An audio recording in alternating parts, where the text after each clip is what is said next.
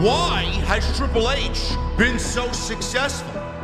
Why is Triple H running WWE better than Vince McMahon and Bruce Pritchard on Monday and Friday night? Long-term booking.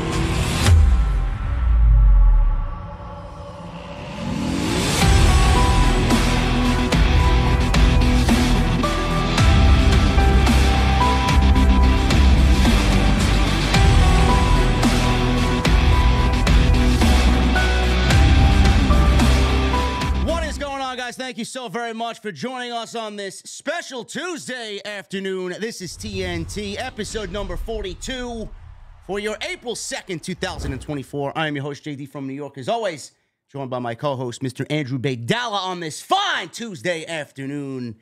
How are you doing, my friend? I am good. How are you? I'm good. I'm good. I just want to, can I put to bed? I want to put the rumors to bed and everything else. Last week, I called The Rock DJ. And a lot of you called me out in the comments and said, this guy calls DJ like we're buddies. So I do have a confession. I've met The Rock before. We were at a Waffle House. It was packed. I was sitting there by myself, had a cup of coffee. I was finishing up my Grand Slam. And The Rock walked in and said, you mind if I sit here, please? I said, sure. He had pancakes. I finished my Grand Slam. And we were best buddies ever since. So thanks, DJ. What is that you drinking over there? You shilling something over there? Oh, it's a Zoa. This fucking guy, man. He's shilling Zoa. Oh, man. So for everybody that said Drew doesn't know DJ, there you go, man. A little backstory for you for the old and if you, condescending prick comments. Yeah, he had pancakes at Waffle House and I had a Grand Slam. Oh, man. Seth Rollins called him DJ. He did. He did. I guess that puts Seth Rollins in the condescending prick category as well, huh? Anyway, we will talk about Monday Night Raw. We will talk about DJ. We will talk about what everybody is here for. And I'm sure Drew and I have a lot to say because I watched with eagle eyes and open ears, typing away on my little keyboard here, man. We got the whole transcription for you. The biggest and best parts of the CM Punk Ariel Helwani podcast last night, or yesterday afternoon, rather. And my God, man, did it burn down the internet wrestling community and add to the tribalism even more so, man. We have people out here defending AEW and Tony Khan as if they are about to go to war legitimately, man, and lose their life for a wrestling company. Seems like it. And for all you fugazis in the chat, they don't serve pancakes or Grand Slams at Waffle House. My goodness, that was the joke. Anyways, yeah, I mean, they might as well, AEW might as well shut down after what happened yesterday, right? I mean, that's what everybody and their mother's talking about. So, I mean, why don't we pump the brakes on that? But we're going to get into all that, man. And Raw last night, again, the way it went off the air, I know you talked about it last night in your review show. I actually went to bed. I wanted to watch your show, but I have a long day ahead of me. And going off the air the way they have the past 2 weeks has been excellent, in my opinion. Oh, yeah, I thought the ending to Raw last night was very well done. Was not as good of an ending or a show as it was last week, but I thought they forwarded the top programs on the show very nicely going into WrestleMania, and we'll get into that stuff. We'll also talk about the AEW releases. This seems to have triggered people as well, and people coming out of the woodwork about why the likes of Gravity and Anthony Henry got released from AEW. We will go over that and all the names that are on that list. And you know, I made a little snide remark on social media. Well, it was quite coincidental that CM Punk basically called AEW an indie promotion with an indie mindset that's not really here to make money, and it's not run like a business. And then we get, in the wee hours of Raw, the AEW company itself releasing talent. It's like Tony Khan was listening. It's like, oh, you know what? Phil's right. I think we'll go ahead and do what Phil says we should do, and that's run like a business. Well, there's no such thing as coincidence. Anybody who tells you that is completely full of shit. So I will say that while I don't think it was coincidence, I do believe that these cuts were probably planned. Yes. And I also do truly believe, and I mean this, I believe that Tony Khan truly thought the world, and still probably does, of CM Punk, and really, really took to his advice when he was a part of AEW, and how Tony wanted to do some things, and how CM Punk wanted to do things. And I think that Tony really enjoyed those two when they were working together. And I think that he listened to Punk, which is something a lot of people don't do. But Punk is a very intelligent mind in the wrestling business and in business in general. Well, I mean, if you are in Tony Khan's shoes, why wouldn't you listen to CM Punk? Well, you should. But again, it's tough for me to say this because there's a lot of my friends who are in the wrestling business, but it's a very Carney-esque business where people use people day in and day out. And it's all about that check, brother. Yeah. But at the end of the day, CM Punk, in my opinion, and the brief interactions I've had with him, is a real human being, whether you like him or not. And I'm saying, well, of course he's real, Drew. No. He's like real. What you see is what you get. And he will give you respect until you don't give him the respect back, and then it's off. You're never coming back with him. And I believe that CM Punk will help anybody. Literally, it doesn't matter if you're jerking the curtain on an indie show or you're main eventing WrestleMania. If you ask him, he will 100% lend his expertise and knowledge. And I think Tony sat under the CM Punk learning tree until that relationship went sour. I totally agree with you. And I guess we will get into that at the top here. First, I want to thank you guys very much. Follow Drew and I on social, at JD from NY206, at Andrew Baydala on X. It's going to be a busy week. Drew's flying out tonight, later tonight. I'll be there Thursday. We'll be in Philly. We'll be doing a lot of things. And it's going to be a great time.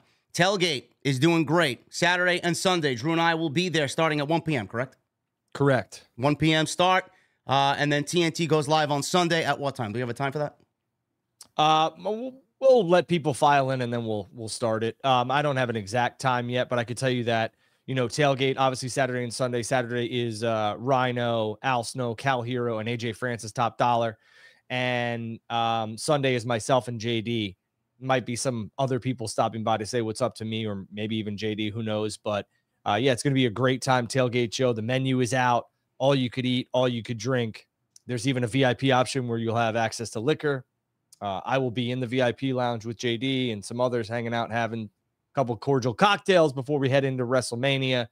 And I'm looking forward to it. We have damn near 500 people showing up. So I'm truly humbled.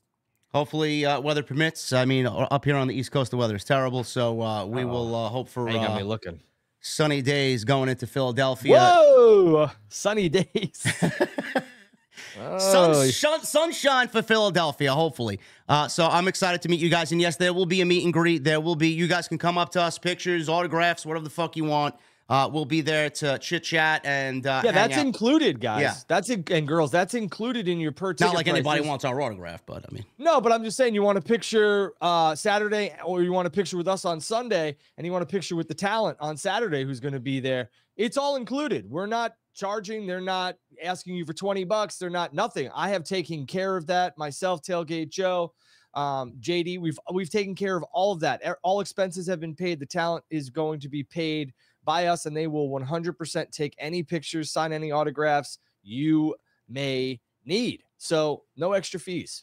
Should be a good time, guys. And then Drew and I will be hitting up WWE World. We'll be at WrestleCon. We'll be doing the Undertaker Deadman show on Thursday night. So if you guys are in and around those events, please do not hesitate to say what's up. So we look forward to seeing some of you out there.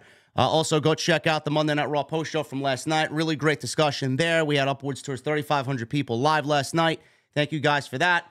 And please hit that thumbs up. Let's try for 1,000 likes on this Tuesday afternoon.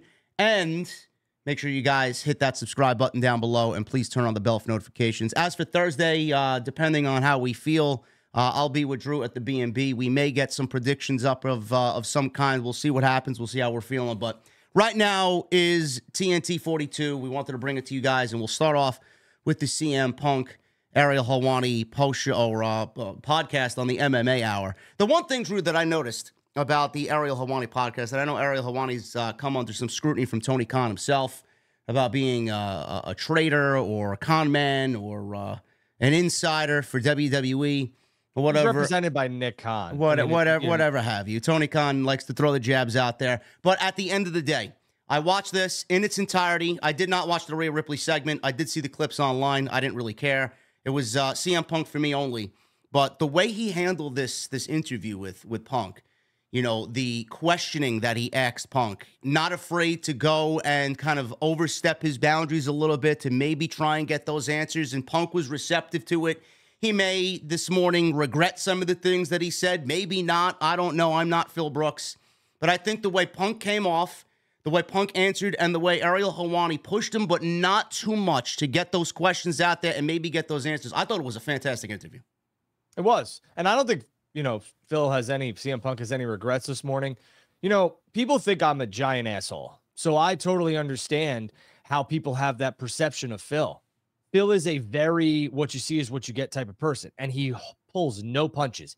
I've always told my wife, I've always told other people who are my friends or who are meeting me for the first time, don't ask me a question you don't. Obviously, with my wife, maybe I mind my P's and Q's, but I will say, don't ask me a question you don't want me to be honest with you, because there's no point.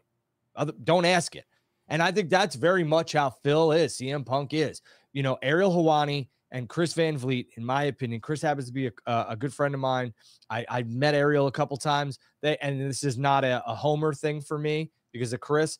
Chris is one of the best, if not the best interviewers in the game, and Ariel Helwani is right there with him. Yes, I agree. 1A, it's 1A and 1B. They are the two top dogs right now, in my opinion, in the game.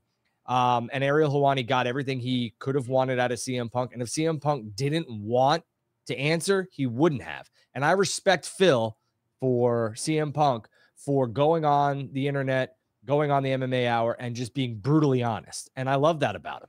Yeah, I thought it was incredible last night. And same thing with Chris. He does an excellent job as well. Never afraid to ask those questions, never afraid to go out and get that interview that a lot of people may look down on him for. He did that with Velveteen Dream. He went out and was the first one to do that, gave us the answers, put that show out there for everybody to listen to, and he's not afraid to do that, even though some blowback might have come his way for that. He's not afraid, and I really respect that as far as his content creator vision is concerned.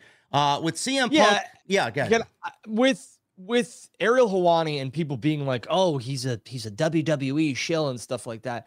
You got to remember, Ariel was represented and still is represented by Nick Khan, or maybe he isn't anymore. So Nick Khan and Ariel Helwani are friends, okay? Number one.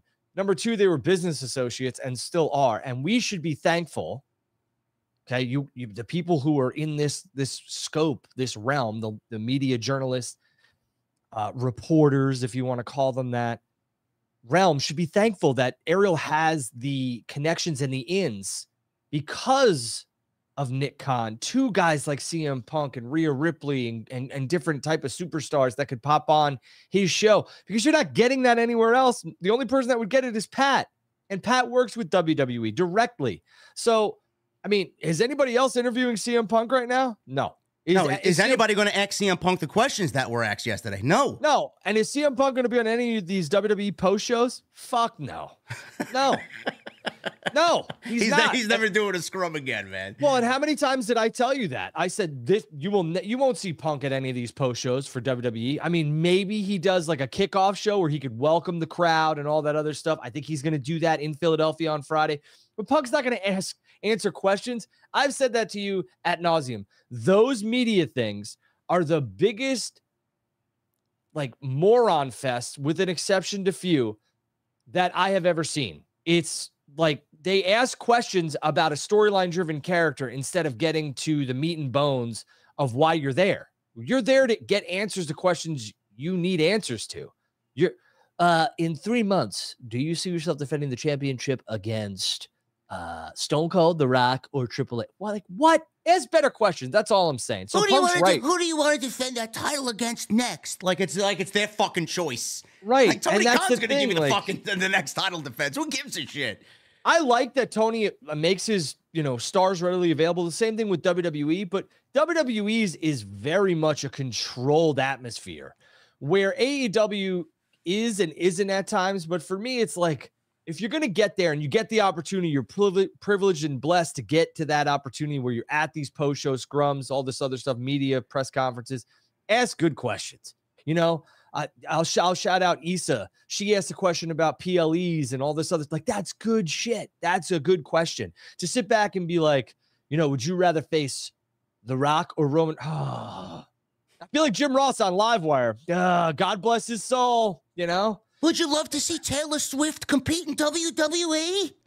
Sure thing, guy. Right. Fucking ridiculous. I mean, come on. Ask a real question.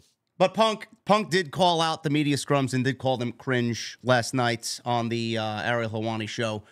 And we'll start with some of the least incriminating things, and then we'll get into the meat and potatoes of what he said. He did talk about the Vince McMahon allegations and meeting Vince after 10 years, after leaving AEW and getting back to the WWE. He was at Titan Tower, and he did see Vince at the Titan Tower gym. So he did say that there was no positivity there. I didn't read all the allegations. I did read the text messages and went, oh, fuck this. It's indefensible. I'm kind of shocked at how dumb he was, writing stuff down and leaving that paper trail. It's all horrific. Punk expressed support for the alleged victims and agreed that professional wrestling business is better off without Vince McMahon. So he did shy away from mentioning Vince on camera on Raw last week in that segment with Drew McIntyre. Obviously not afraid to mention Vince here in the context that Ariel Helwani did ask that question. And he did say what a lot of people are probably thinking in WWE and cannot say, that the company's better off without Vince McMahon there. There are victims here, so what CM Punk thinks about Vince McMahon, CM Punk relationship doesn't mean fucking anything here. All that stuff takes a back seat. I'm more concerned about going forward, how these people survive going through this trauma. He ruined his life, ruining other people's lives. So there's very much a part of me that's like, we got him, good. Shuffle him into the basement. And then, Drew, he did mention this, which took a lot of people by surprise because we didn't really expect a Chris Benoit reference. The biggest thing I can draw a comparison to is when Chris Benoit did a murder-suicide. Punk said, I was friends with Chris, and I'm famously on camera weeping because at the time we didn't know the week prior I'm traveling with him, and he grabs me and runs me into the trainer's room, and his little son is in the training room taping up his hands and putting X's on his hands. Obviously, I don't have memories of Benoit traveling with me and murdering people in a gym. I've never been in a room with Vince where he's sexually assaulting somebody, but there's part of me where... Oh, no. That's not all he said. He said shitting on people, too. Well, I mean, I left that out. We don't want to talk That's all right. That's all right. I mean, it's what he said. He did. I mean, listen, Punk, like you said, Punk is open. He's not going to bullshit with nobody. Don't ask questions if you don't want the answers to them. There's part of me where, just like with Benoit, I was like, oh, yeah, I can see it. So that's basically the gist of what he said there. But he did compare it to the Chris Benoit situation. Basically, in a way, you know, he's not comparing the severity of the situations, but one is a murder, the other one's a rape. But the whole basis of the situation is you look at that individual and say, oh, yeah, after the fact, I could see that being the case with Vince McMahon. And the gist of it is he's not there anymore. And we got him. Good. CM Punk saying the loud part out loud that people can't really express. So that's basically what he said there. And then we get into the CM Punk and Jack Perry all-in situation. I was surprised, and I will ask this, Drew, before I read the transcript here by Ariel Helwani. Are you surprised that Punk actually went into some detail here? Because we did get a lot of NDA talk about this. Why did Punk seemingly open the door to talk about this last night when we were told something else? And being that you said Ariel Helwani is a Nick Khan guy, did CM Punk get the okay to talk about this willingly, openly like this with Ariel Helwani? Did he get okay by WWE? I would assume so. And again, you know what assuming does. But I will say that I don't think WWE, you know, I think Punk probably talked to Nick and or Triple H, Paul Levesque, and said, hey, am I free to be myself on here? And they probably both were like, hell yeah. That's what I want. That's what we want you on there. You know, like obviously they were probably like, don't go into too much detail on stuff that maybe you don't know about. And CM Punk didn't, you know, he was close with Benoit. A lot of people were taken aback by that. I know I was, I didn't know Chris like that and had never really had any interactions like those guys did. And people that I know who knew Chris and all that other stuff, like they were all, you know, flabbergasted when that news came out. They just never saw it. And then things settled and they saw it. The same thing with Vince.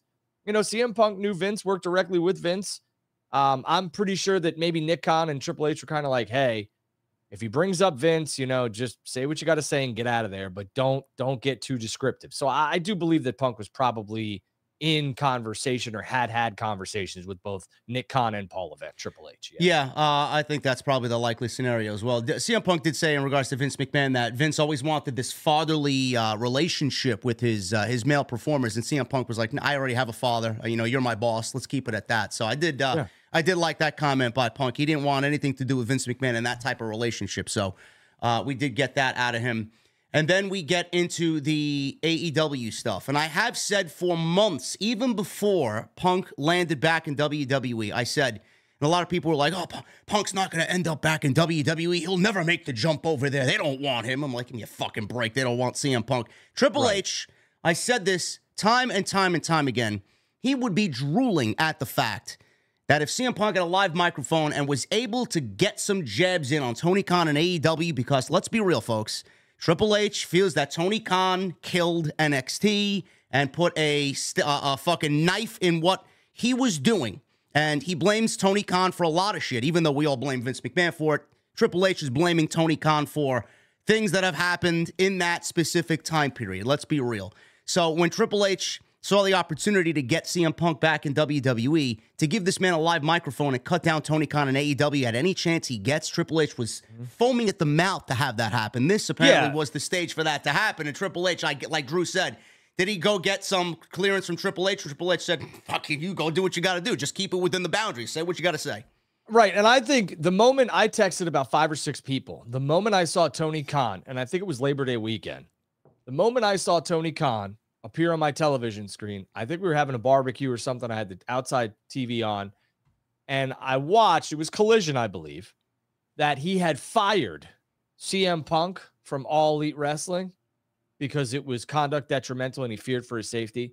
I texted 5 or 6 of my closest friends. I even think I texted you, truthfully. Yeah. I don't remember. And I said, CM Punk is 1000% going back to WWE after that promo. I said, if it's not a work, which I don't believe it is, and I hate using like insider terms, but a work is, fake. It's storyline.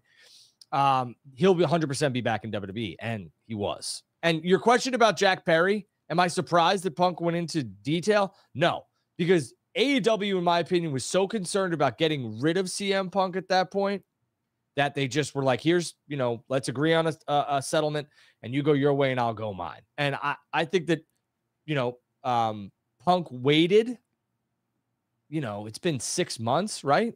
7 months, 8 months since the incident. So he waited a long time to talk about it. Do we ever hear a rebuttal from Jack Perry? Jack Perry would be an absolute moron to even try and touch this, truthfully. Let CM Punk and the narrative, sit however it needs to be. Because what Punk also did is he put a lot of heat on a lot of anger and a lot of nastiness on Jack Perry. And I think Jack Perry can use that to his advantage. This, the other thing here, which I had called for Tony Khan to be the devil for months and months and months at World's End with Max. I love that Tony didn't respond. I really did. He did not go on Twitter, X, and respond to this. And I know that people like Tony can't work. Tony can't do this. I don't need Tony in the ring. But Tony could use this too and become this evil, maniacal, stupid, nasty son of a bitch on TV if he wanted to. But if it's me, I let everyone have their perception of me and go about my business. All right, we'll pick it up at that Chicago Raw where Punk surprised everybody by showing up backstage while he was under AEW contract. A lot of people were like, oh, he just showed up. He was looking for a job. He wanted to speak to Triple H about getting back in WWE while being under AEW contract, which was a load of bullshit, which was being thrown out there by people on social media. Bayley, the one who's challenging Io Sky at WrestleMania for the Women's Championship, invited Punk to visit Raw when it was in Chicago in April of last year while he was rehabilitating his triceps. And he confirmed that he was asked to leave and says he was, figured he would be asked to leave. Asked what the reaction at AEW was by Ariel Helwani. Punk said he believed the word betrayed was used, but didn't say by whom. So, obviously they're going to think one way, Punk's going to feel another way, but, if Bayley, who he's friends with, invites him to Raw to visit friends backstage while under AEW contract, do you find that to be that big of a deal and something that you would throw the word betrayed around when Punk obviously still has friends there? Or maybe Punk had different motives and AEW was right, feeling that he did betray the company and wanted out? I think people need to grow up, especially if people are throwing that at CM Punk, Phil Brooks, that were working in AEW betrayed. Like, that's such childhood, like childish bullshit. Like, come on. On Saturday and throughout this week, I'll be seeing people. And if somebody asks me to, do something, you think that JD is going to be like, you betrayed me. Like, No. it's TNT only. No, because we're not fucking 4 years old. Like, we're not, I'm not your only friend. You know what Drew does? He's going to get back to it obviously after WrestleMania. It's just a hectic week. Drew's been going live Friday night and out. He's got respect for the people that he cares about, and he goes live on a different platform, audio only, and he talks about SmackDown while the show is live, the last hour of SmackDown, and it bleeds into my show. He says, "Are you gonna have a problem with if I go live while you're live?" I'm like, "No, dude. Do what you want to do. As long as you asked me respectfully, it's not taking anything away from me. You go do your thing." Yeah, great. And I jump off there 15 minutes, but into your show, because at that point we've been on for an hour, and realistically, everyone can eat. It's all about having everybody at the table. So I've never been the type of person who like, oh, that person's my only friend and not yours. That doesn't work. So for the betrayed stuff, it's so childish. It's ridiculous. Punk wanted to visit friends. Were there extra motives? Only he will know that, but I don't believe that. And again, like I'm almost 40.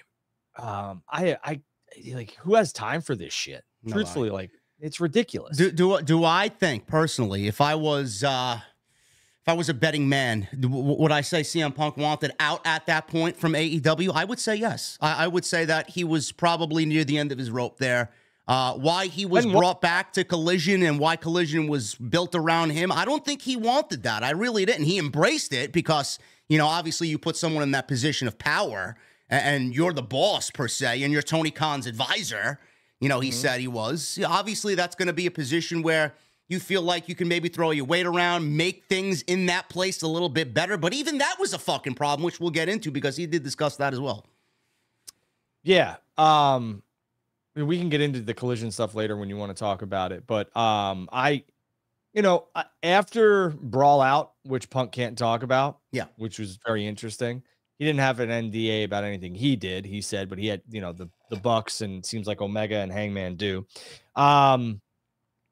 It seems as if he was done with AEW and he was just tired of the bullshit. And it's unfortunate because you could see when now you go back and look at that interview. I read body language pretty damn well, and you could tell that Punk was dejected, but I did not know that was like the straw that broke the camel's back in the terms of that CM Punk, Phil Brooks wanted to be done with AEW. If you go back and watch All In, though, I said to Blake Mitchmore, who watches the show and is one of my best friends, I said to Blake, man, this looks strange from Punk. And he was like, what do you mean? I had a bunch of people in the backyard. And I said, it's almost like he's saying goodbye. Yeah, I think you said that to me too as well. I was in the arena. I didn't see that vantage point. You were watching it on TV, so you had a better look at it than I did.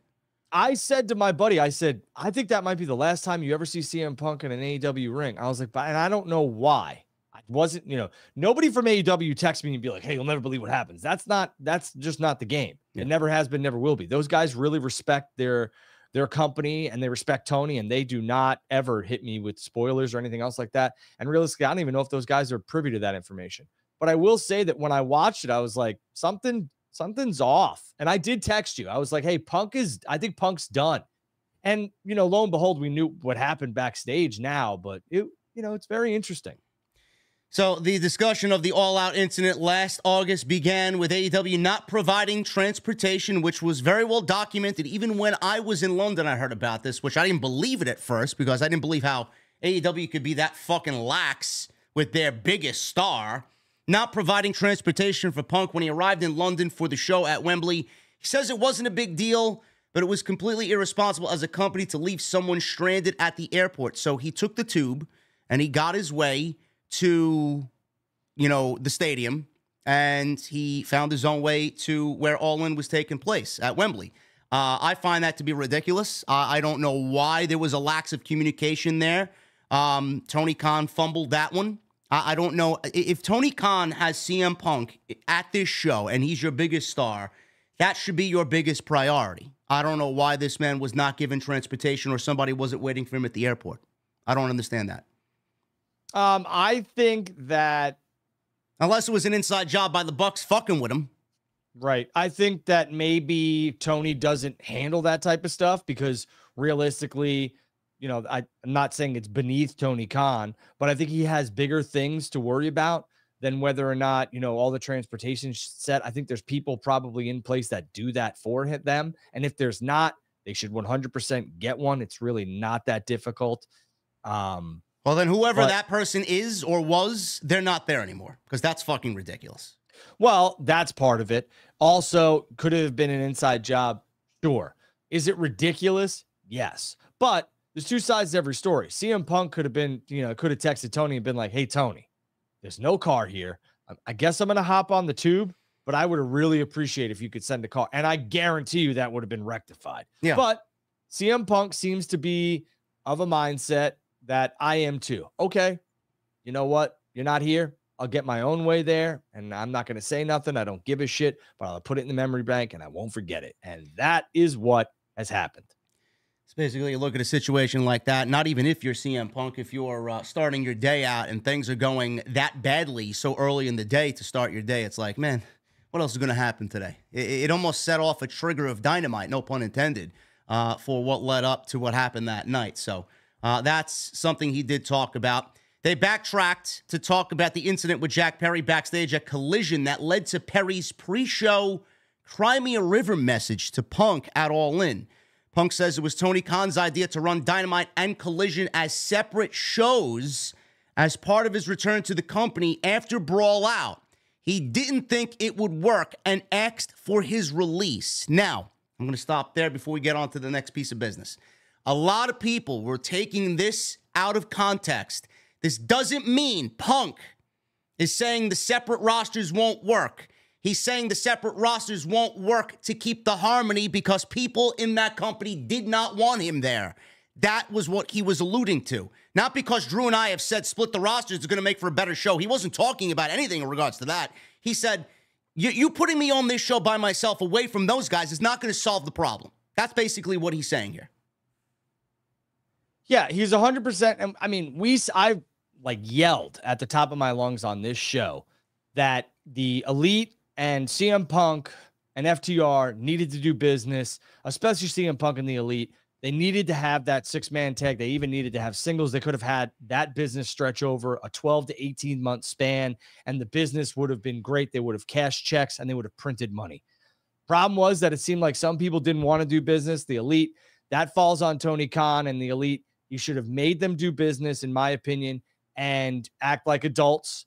I will stand by that. I'm sorry if that's, something that bothers people, so be it. But realistically, this is the wrestling business. It's not the wrestling playground and it's not the wrestling friends. It's the wrestling business, and they needed to do business. They didn't like that maybe CM Punk was tight with Tony. Tough shit. They didn't like the fact that maybe CM Punk got to call some shots. Tough shit. Okay? Y'all are EVPs. All right?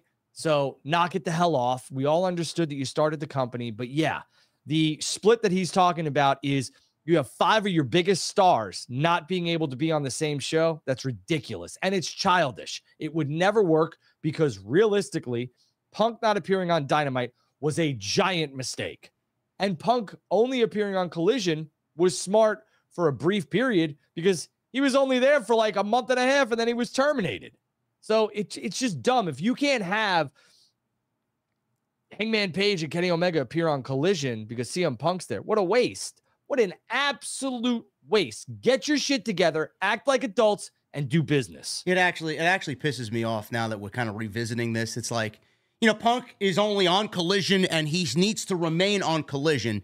I feel like it was done purposely, and the Young Bucks went along with that and said, you know what, that's best for what AEW needs. Meanwhile, Collision, starting out that first month, they started out near 900,000 for that debut episode. Then obviously they dropped, and then they normalized around 500, 550, 600,000 viewers for a CM Punk-led Collision on a Saturday night. Saturday night, nobody's watching pro wrestling this summer on a Saturday night. So realistically, they were okay. This is the mindset. This is perception is everything, folks. The Young Bucks, who love AEW, created AEW as an alternative, want their biggest star to not be seen and rather him be seen on Saturday night in front of half the audience that they usually get on a Wednesday night on Dynamite. To me, that is absolutely fucking ludicrous.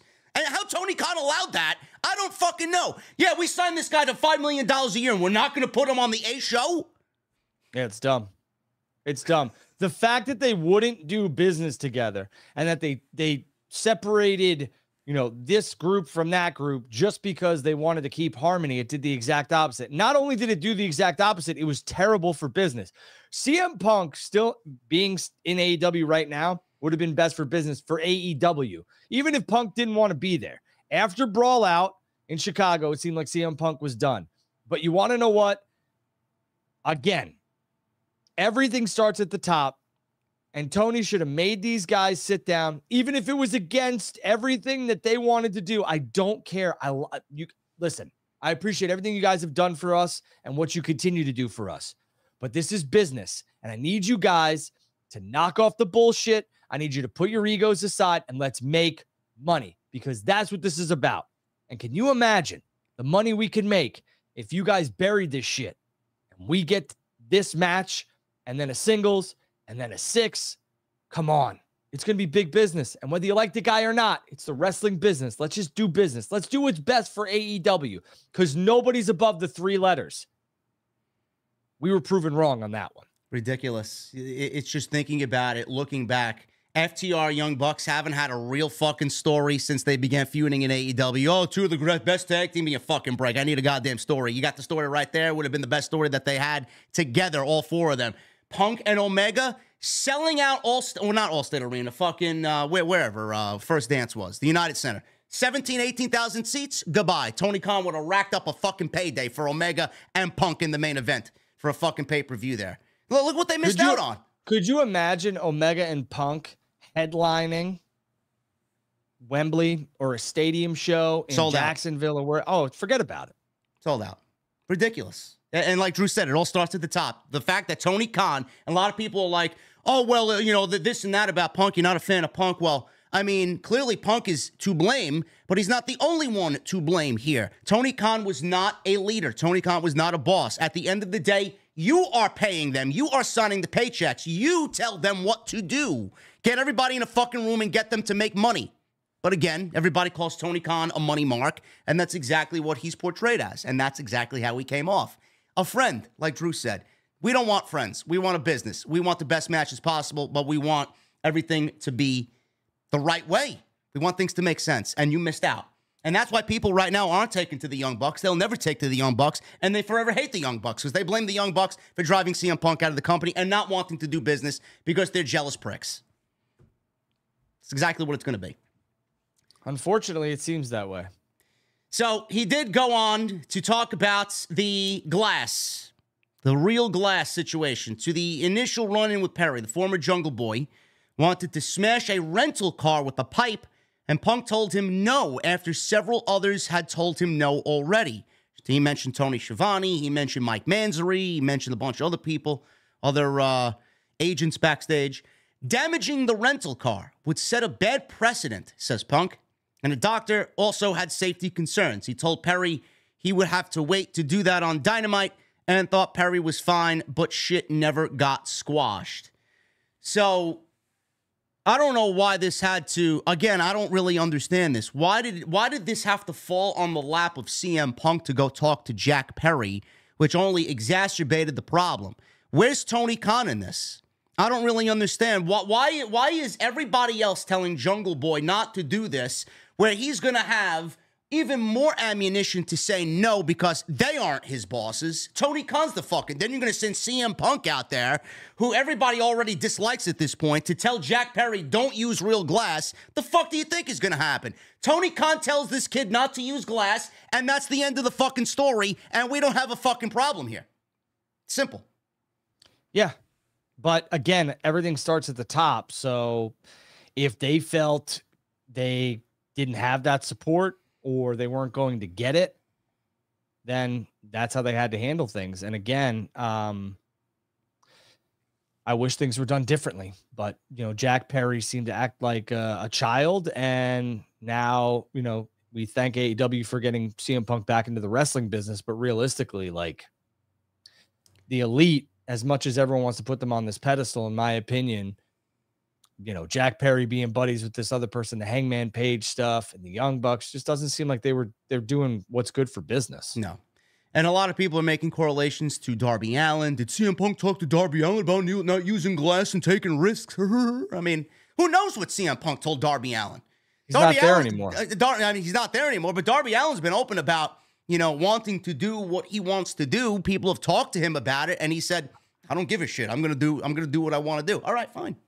Go ahead, you go make your mistakes. You live and die by your own sword. It's basically what it is. But it all lays on the lap of CM Punk when it should be. You can only Tony tell Khan's somebody. Lap. I know. You know, you can only tell somebody so many times, don't do this, don't do this, don't do that. Stay away from this. And if they don't want to do it, then it's on them.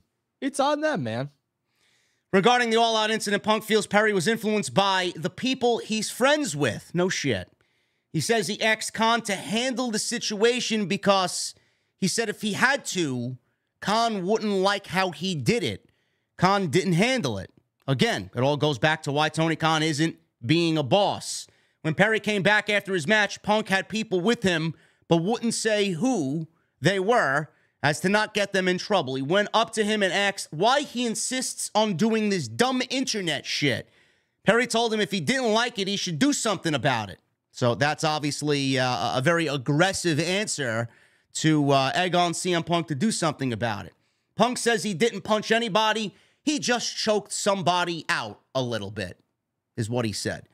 So he looks over at Tony Khan. This is what I don't understand. I don't know what Tony Khan is doing. I really don't. He's sitting right there. Punk also said that he did not threaten Tony Khan. You know, take it with a grain of salt. We heard that Tony Khan was threatened. He went on national television and said his life was threatened. He never felt more threatened at a wrestling show than what he felt at All In, whatever the case may be. Again, it's Punk's story against everybody else's story, so there's two sides to every story.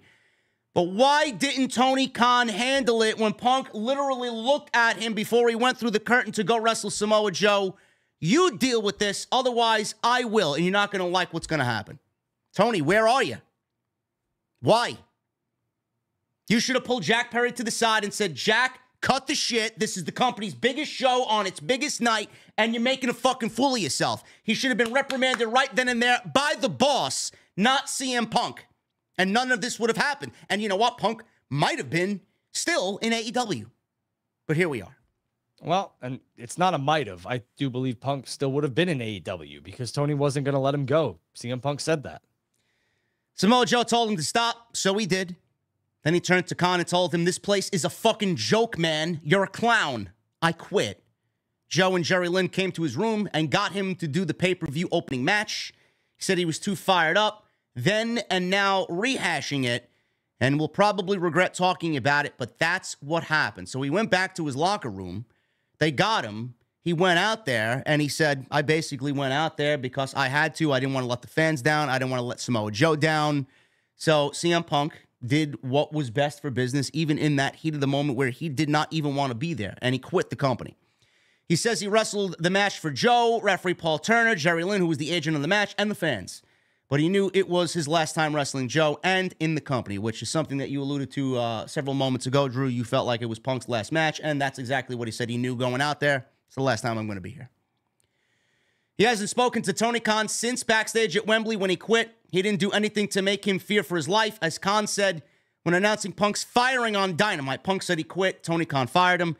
But Punk said he is who he is. He believes there was a concerted effort to try and slander him and try to ruin his character. Do you believe that's the case, Drew? Do you believe Tony Khan tried to slander and ruin CM Punk's character after Tony Khan realistically should be thanked for bringing CM Punk out of retirement? And we've said this several times on the show. Without Tony Khan, CM Punk is not back in the WWE. I haven't heard anything from Tony Khan's camp or himself about slandering CM Punk. I mean, Tony said he can't talk about it, doesn't want to talk about it. So I don't believe, was there other people that are affiliated with AEW who are currently under contract that probably tried to slander CM Punk in his name? Absolutely. But Tony Khan, no, I haven't seen Tony say anything, and I doubt you do. I think Tony, like I said, was a fan of CM Punk, was excited to work with CM Punk, was sitting under the learning tree, and I bet you he wishes this never happened, and I bet you if he had to do it all over again, he would have done it differently, and that's what happens in life. You make mistakes and you grow. So this is basically CM Punk having an internal feeling. It's not something that was reported or stated as factual. This is Punk believing that there was an effort. He believes they tried to ruin his character, but there's no real evidence of that anywhere from Tony Khan, or Tony Khan did not say that. I don't even think Tony Khan would actually go out there and do that, to be quite honest with you. I mean, this guy didn't even want to attempt to say anything or reprimand Jack Perry. He's not going to go out there and fucking slander CM Punk's name. Tony Khan's not going to come out here, and this is, again, my opinion. I don't think Tony's going to come out here and be like, you know what, CM Punk's full of shit. I think Tony Khan's going to let whatever was said be said, and maybe he'll say maybe one or two things like, well, I don't think that's 100% accurate, but I'm not really going to get into that. And that's a smart move by Tony. Yeah. Spreading rumors and lies and bullshit was the genesis of all his issues at AEW. He thinks it might have been jealousy or envy. It was. He's right on that. But doesn't understand why anyone would try to dim the star of the company's top guy. Well, he answered the question himself. Jealousy and envy. They didn't want the spotlight to be taken away from them. It's their company. He came in. He knew that everybody was there watching him. He was going to make the appropriate changes to change their vision. They didn't want that, and they basically found a way to get him out. That's exactly the way it ended up. And again, jealousy is a hell of a drug, and so is envy. And I truthfully believe that, again, not there. This is just my opinion and what I saw translate on television. The Elite took the side of Scott Colton, Colt Cabana, and it seems like the relationship was going to be completely damaged and broken from the jump. I do believe that the Bucks probably wanted CM Punk to come to AEW. Same thing goes with Omega. Then he came in and saw that the treatment that he was given and everything else like that, and they couldn't stand it. I'm sure that CM Punk, Phil Brooks, and Tony Khan were very tight. Phil had 2 different contracts. He said it. And I'm sure that they were very jealous. That's my opinion. I don't understand why, if you're bringing this man into the company and you know that Scott Colton is still working for the company, why this shit wasn't squashed before he signed on the dotted line. You knew what you were getting yourself into. Like, I don't understand why nothing was done. No precautionary measures were taken to keep these two at a distance, or at least have them be in a working relationship for the business. I don't really understand why none of this was talked about. That was something that, CM Punk, Phil Brooks, and Scott Colton, Colt Cabana were doing business, and they were just going their separate ways, and that's life. There's a lot of times where you see people you don't like or don't get along anymore with, and you just kind of go one way and they go the other, and they did their best to avoid each other and not have conflict, and I think that was what's best for business. The Elite CM Punk shit was ridiculous, and they should have squashed that and made a lot of money, and it's unfortunate that they didn't. And I understand Tony might have one set of loyalty to them because, it's 5 stars, technically, versus 1. Man, that 1 star is pretty goddamn glaring, and if it was me, I would have done my damnedest to make sure that all 6 of them could sit at the table, and it's unfortunate they're not. This was the most glaring line of the entire podcast. He asked to describe working for Tony Khan. Punk replied, he's not a boss. He's a nice guy, though. Ultimately, that's a detriment to the company. But it's not my company. I'm an outsider. I thought I was brought in to sell merchandise and tickets and draw numbers for pay-per-view and stuff, and I clearly did that. But that's not what the place was about, and some people didn't like that. He goes on to say, Drew, that the company is not there to be a business. They're not about selling tickets. They're not about drawing money. It's not about making money. It's just not. I don't know what it's about. I think maybe having good matches, maybe. And there's nothing wrong with that.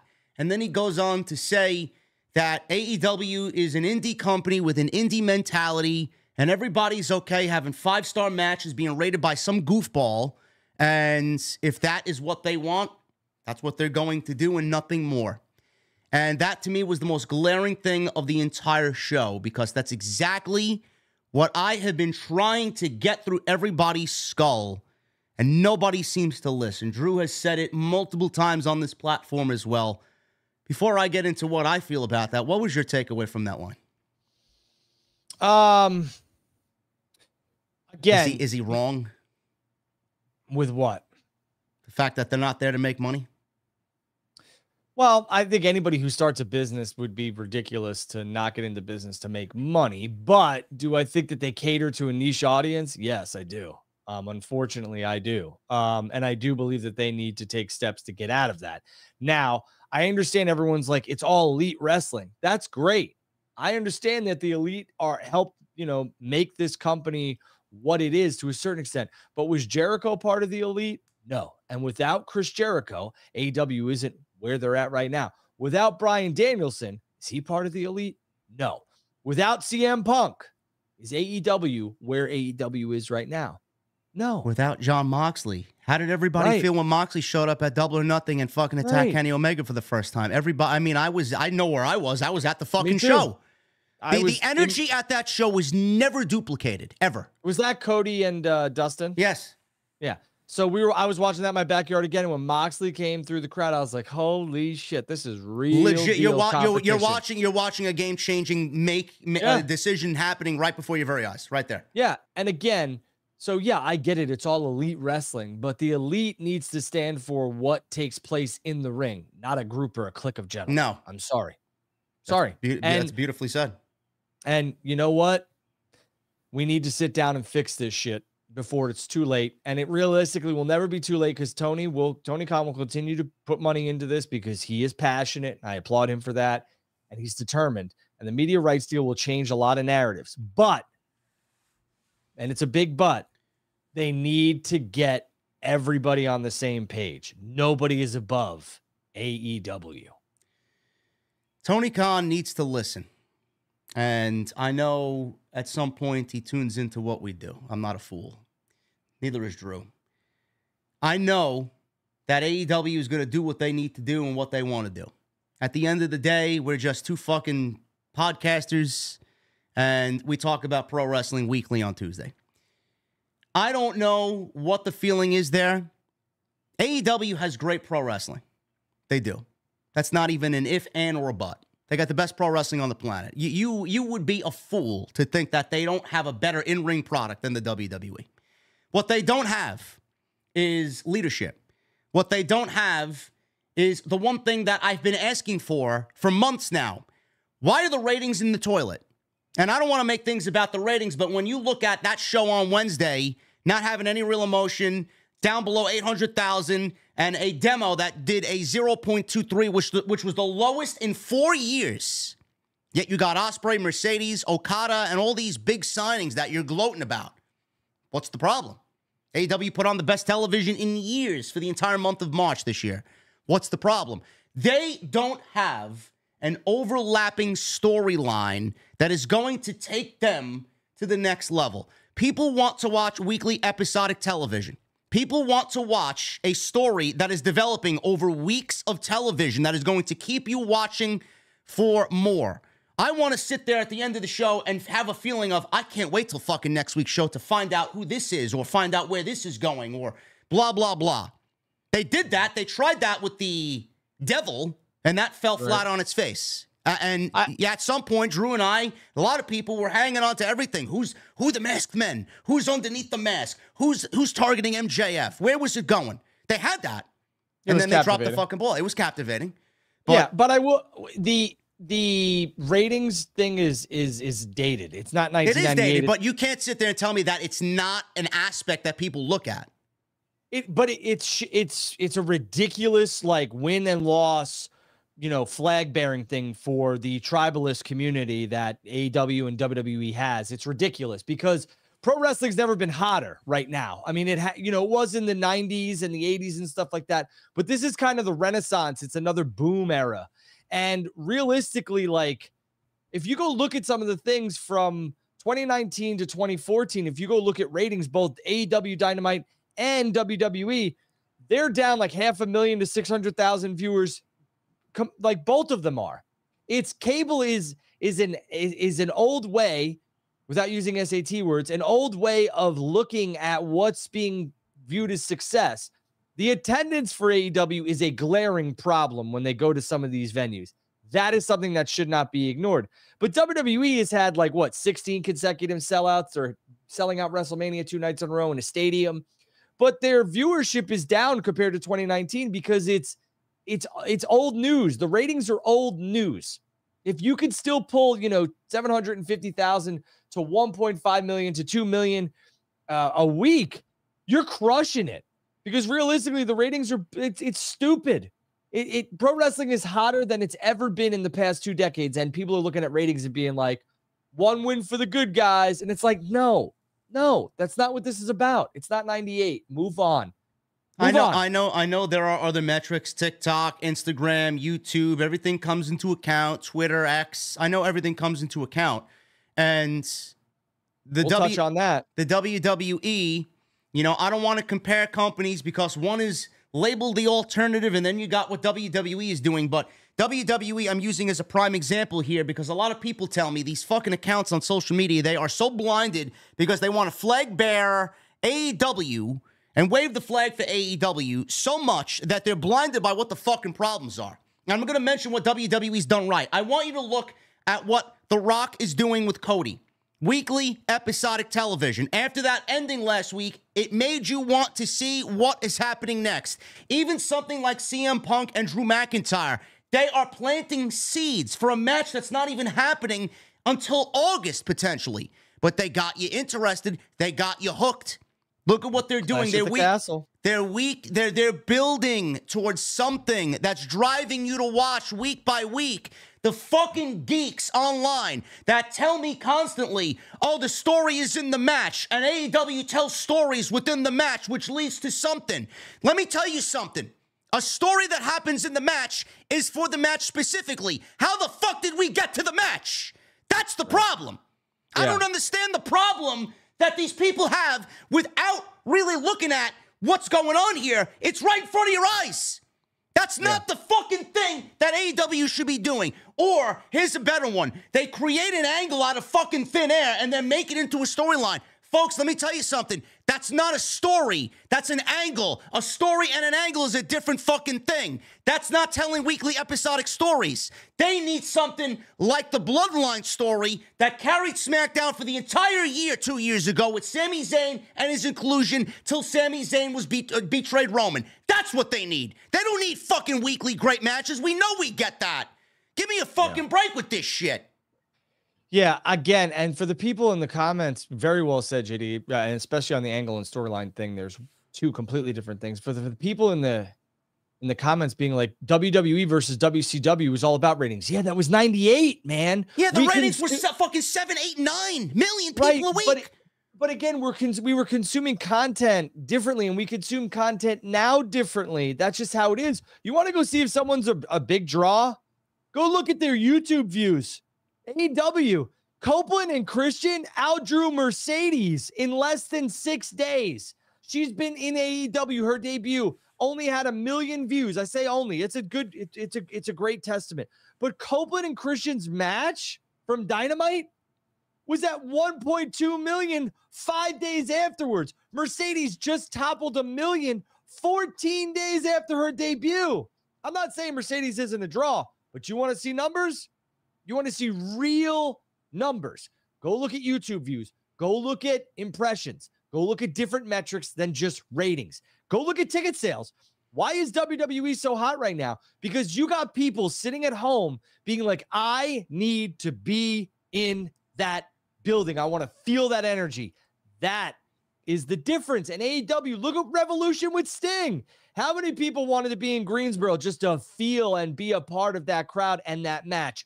That is what professional wrestling and sports entertainment is all about. And that's what sells tickets. The want and desire to not miss out. The fear of missing out. The want and the desire to feel that energy and be a part of something special. It grips you.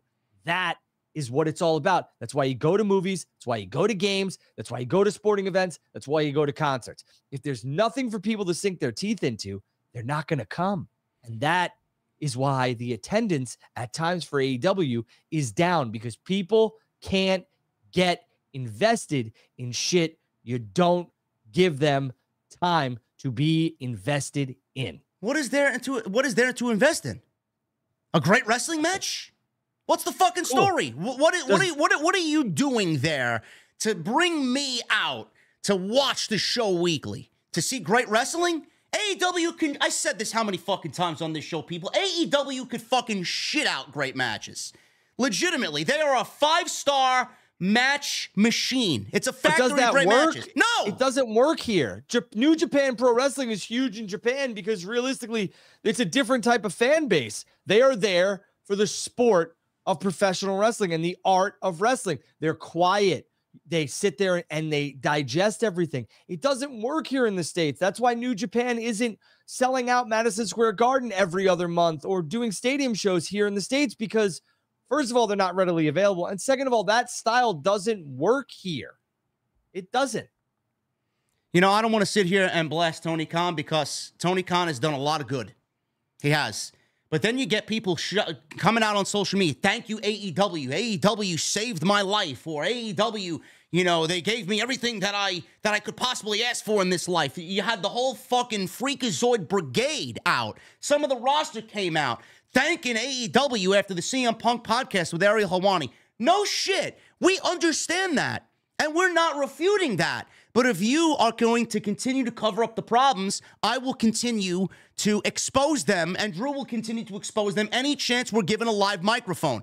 It is not the way it needs to be. And CM Punk's words hurt everybody so badly because they were 100% factual. I don't want to sit here and say Tony Khan is a money mark, but Tony Khan is exactly what I said Vince McMahon was when Vince McMahon was running WWE when he was there before all the allegations.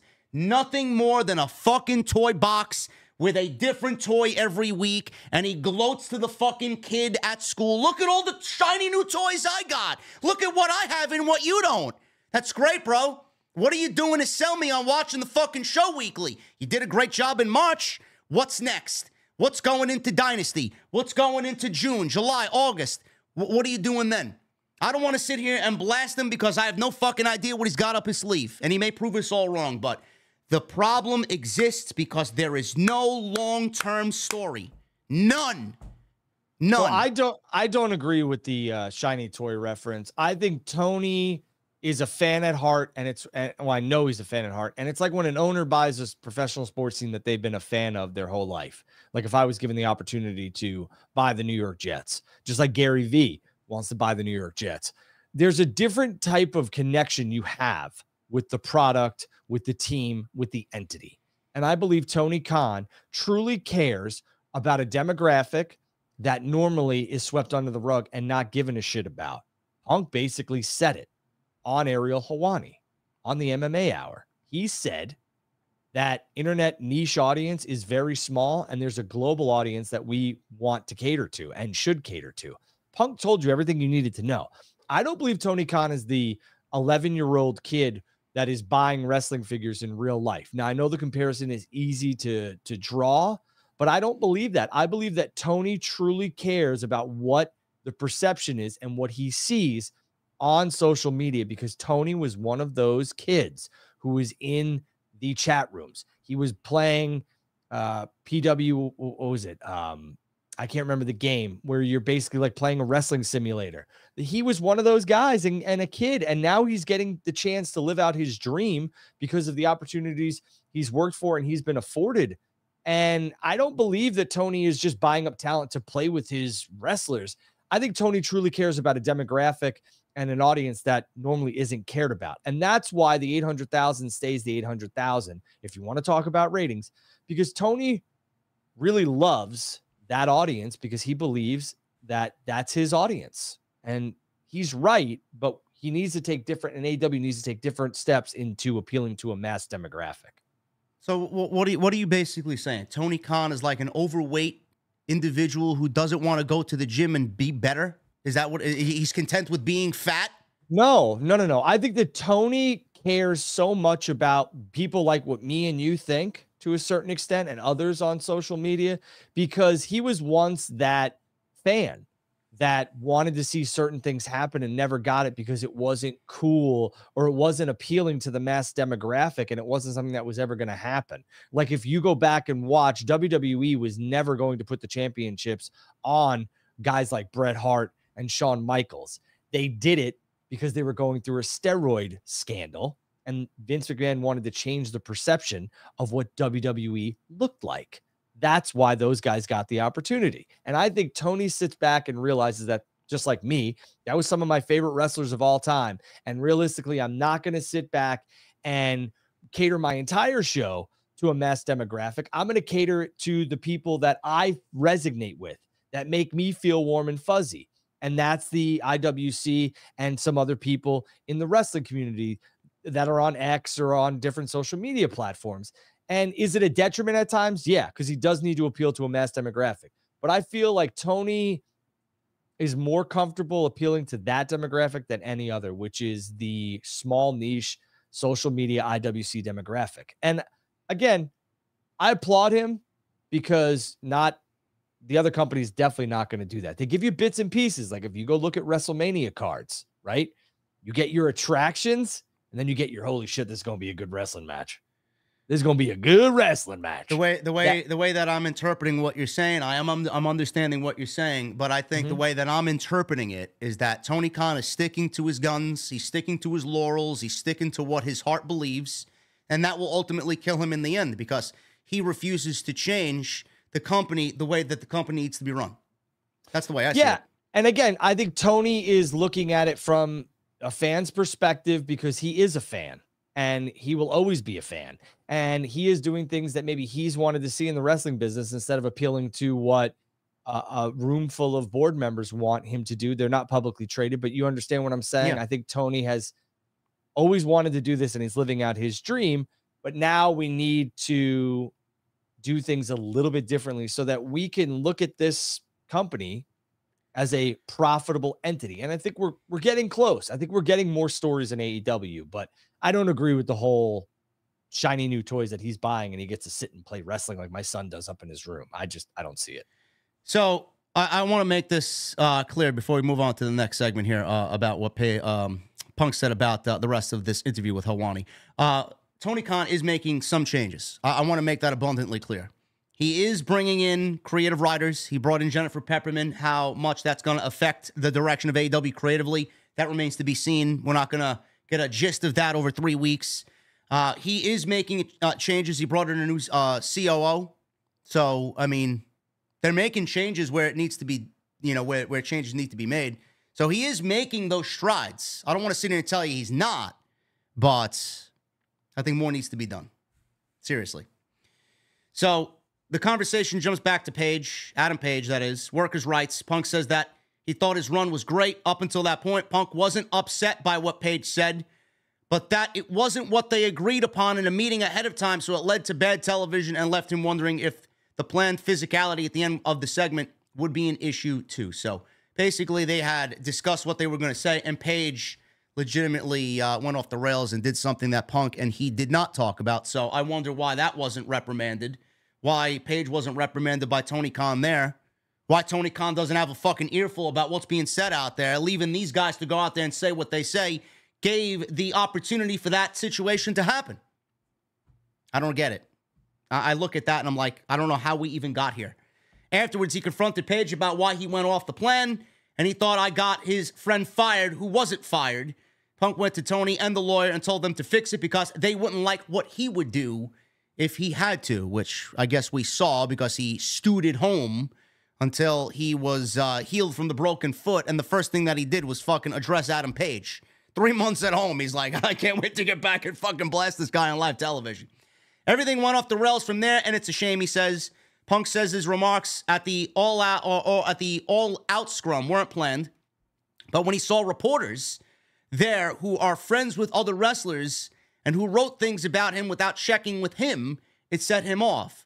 He does say it's in his top 3 CM Punk promos, though. Mindy's.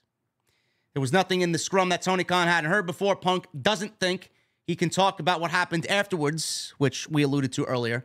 Confirms he's referring to Brawl Out and says he didn't have to sign an NDA for anything I did wrong. He has nothing he wanted to hide, but Khan wanted him to sign an NDA. He doesn't know why. Punk thought he was done with the company after that, calling back to saying he wanted his release rather than going with the Dynamite Collision split plan. No one wanted to talk to him for 6 months after that, or no one did talk to him for 6 months. He researched, booked, and paid for his own triceps recovery surgery and says the differences between how AEW and WWE handles things like this is night and day. That took me by surprise, Drew. What'd you think of that when he... Doc Samson reached out to CM Punk. Okay. I can tell you that right now. So, he was the only one, though. Right. But I'm just saying, like, I'm not gonna sit here and bash their medical staff, because I know for a fact that, CM Punk said it, but I know that Doc was in, and I think he did say it, right? Didn't Punk say it? He did mention Doc, yeah. Yeah.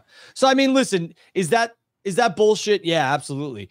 Should there be people who are handling that for Phil Brooks, especially one of your biggest and brightest talents? Yes, you should 100% have that. So that's, a little ridiculous. But again, CM Punk Phil Brooks seems to be just like of my mindset. Oh, you're not reaching out. You're not calling me. I'll handle it myself. And I will never forget it. And that's what he did. But again, there are so many things that AEW needs to change, and we cannot be blind to them. This is obviously one of them. They need to be better with ticket sales. They need better pricing scales. They need to continue to move merchandise and smaller they need to venues. Well, if they can make it work with the internet, and you guys remember, they got to run television from these venues, so they got to have that type of accessibility for them. They're broadcasting, nationwide, and sometimes, even in, more than just nationwide. So, again, there's a lot of things they need to change. The structure is obviously one of them, and I think they're making changes here and there that could benefit the company. But yeah, the non-reaching out, especially when your biggest star, one of your biggest stars, is hurt, is a miss. Yeah, he did say that he's actually ahead of schedule with his triceps injury now in WWE than he was in AEW. And I do have a question, a side note, Drew. I got to ask, because I was thinking about this during this whole interview. AEW, we sit here and we say, what could be done better? How do we fix this? How do we fix that? Why did they do away with the house shows? Because typically the house shows is like an appetizer. Hey, I like this promotion. I never seen these guys before. I never seen her or him wrestle. Let's go out, take the family out to a house show and get the show on the road to build some equity and build the brand up so that when they come back to that city, people are more apt to go see a Dynamite or a Collision. Why did they do away with the house shows? Well, first of all, realistically, WWE has changed their business model too in terms of house shows. It's a lot on the talent. There's a lot more injuries, but you also get reps, and I think that's what these are for.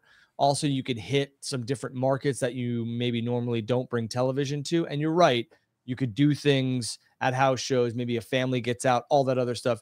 But I think what AEW should do, and why they went away with it, I think is a cost-effective measurement in a company that is signing talent to a lot of talent to hefty contracts, and they have other things going on, and their roster is pretty bloated. I think it's a cost measurement thing. Also, I think, the lore of AEW is you only have to work Wednesday or Saturday, plus pay-per-views.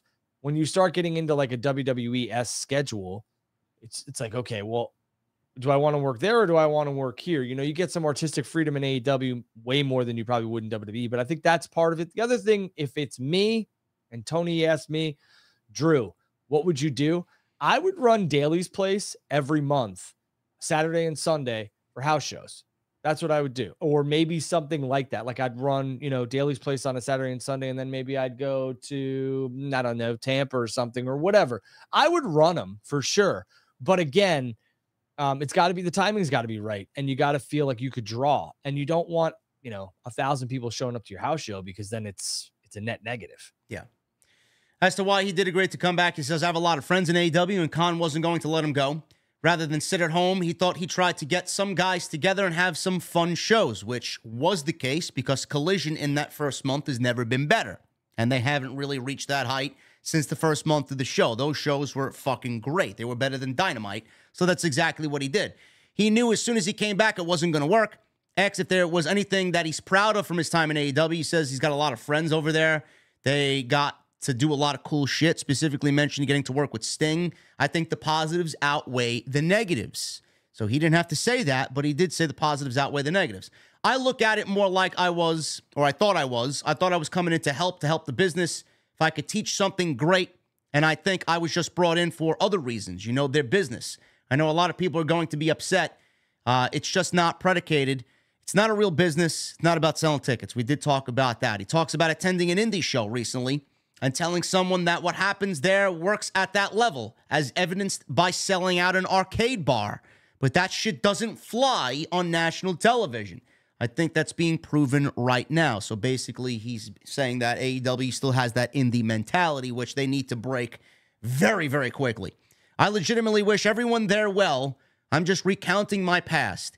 He says he's proud of the work he did with MJF. It's probably AEW's greatest feud ever, with some of their best matches ever, and thinks MJF's future is bright, and he's immensely talented. He wasn't great when he catered to the niche internet audience. What'd you think of that comment about MJF catering to the internet audience? I think it's accurate, and I think MJF moved away from it, and I think that's smart. They have a ton of talent. They being AEW has a ton of talent that already has the eyeballs of the niche audience on them. So while MJF was smart to try and gain some respect from that audience, which he did in his Iron Man match and some other things, the bull rope match with Punk and all, it was a bull rope match, right? With who? MJF? Yeah. It was a dog collar match. Dog collar match, yeah. I'm sorry. And he gained a lot of respect from that audience, the IWC audience and all that other stuff. MJF is the total package. And I'm not talking about Lex Luger. Like, he's got it all. Yeah. So it was smart for him to gain that equity. And now, I think you're seeing what CM Punk was talking about with MJF, which is he's becoming slowly but surely AEW's main attraction and not just this guy who can have great matches weekly. Yeah. Asked if AEW will be around. Punk thinks it's a loaded question, says it's always going to exist as long as Tony Khan wants to pump money into it. Whether they can be successful is a matter of perspective. There's nothing wrong with being stuck in the indie mindset. If you're still happy that some goof gave you a 5-star match and the building's a quarter full, listen, we're not in the same business, he tells Ariel. I was sold on AEW being very much an alternative to what WWE was, and that's the biggest shame to me. This is the last chance. Then he says this, which a lot of people kind of ran with and made into a big deal. I didn't really see the big deal with this because I saw exactly where Punk was coming from. He said, guaranteed money almost kind of ruined pro wrestling. If you had to get paid off the house, things would drastically be different. He ain't wrong. He's not wrong. And what I took from that comment is that Tony signs these guys, these men and women, to guaranteed money. They wrestle maybe once or twice a week, if that. Have to show up for work once or twice a week. There's no house show circuit, pay-per-view minus a pay-per-view. What that does, in my mindset, the way I interpret that was, you're getting paid all this money, whether you work or not, you're getting the same amount of money, and people are going to get lazy because they know they're going to get paid no matter what. That's what Punk is saying. There's no drive. There's no drive. Yeah. If there was a cap on what everybody was making in AEW and you had to go out and be paid based off how many people were sitting in that arena and how much merch was being sold and pay-per-view numbers, obviously it's not going to happen. But if you had to get paid on all those other aspects, how much harder would you work to attain what you want to make yearly in AEW as opposed to, hey, man, I'm going to sit around fucking 6 days out of 7 and not do shit, and Tony's going to pay me the same amount whether I'm there or not. That's what he's talking about. I think it's prominent in my industry. And that's, how we hire a lot of people. And that's how I was brought on was here's, 75,000, here's 80,000 and quarterly bonuses depending on performance. And I think that, while that would be great for the wrestling business, it'll never happen because then basically, the unionization of the wrestling business, which is something that everyone's wanted for years, decades, centuries almost, will never happen because that comes with equal pay and a collective bargaining agreement and all that other stuff. And you will get to see what everyone's making. And if XYZ is making $5 million, well, I want to make $5 million too. And then you have equal pay across the board. It'll never work. The unionization of professional wrestling will never happen. It will never happen solely because of that instance right there. And to JD's point, performance-based metrics should be the reason you get paid either higher or lower. And I said this yesterday. I'm not a journalist. I am not a reporter. I'm a businessman. And CM Punk is very good for business. Go look at the numbers, folks. Yes, he is. I mean, just look at what he did on Monday Night Raw. I don't want to use the ratings as a metric because we just talked about how the ratings is an outdated aspect. But Punk last week with McIntyre did 500,000 more than any other segment on Monday Night Raw last week with Drew and Seth Rollins. They weren't there for McIntyre, even though he's been fucking unbelievable. They weren't there for Rollins. They were there for Punk. So is he a draw? Yes, he's a fucking draw. Yeah. And somebody asked, why is this guy talking like we don't know wrestling terms? That's not what I said. I don't like to use them because me and JD are not in the wrestling business. We're not wrestling in the middle of the ring right now. No. We're not doing an angle or a storyline for a major professional wrestling company. So it's called just talking like normal human beings, not professional wrestlers. Two more things here left, bullet points from the podcast. He said he had 2 contracts. Drew alluded to that earlier. One as a talent and one as a consultant to Tony Khan. I think we all kind of figured that out over time. He thinks Tony wishes he was still there, which is definitely the case. But others are probably glad he's gone. Won't say who, but it's people who didn't want him there in the first place. And then he goes on to say that he doesn't ever think he'll bury the hatchet with Colt Cabana. He says Cabana approached him at some point before All Out 2022 and that incident, but he told him he wouldn't speak to him without a lawyer present. And that was basically the gist of the AEW discussion with CM Punk and Ariel Helwani, which I thought was a fantastic 2-hour podcast on his MMA Hour. I thought it was very well done. Yeah, I thought it was very well done too. And again, I thought he was open and honest. I thought Punk continues to show why he's one of the best interviewees in the game.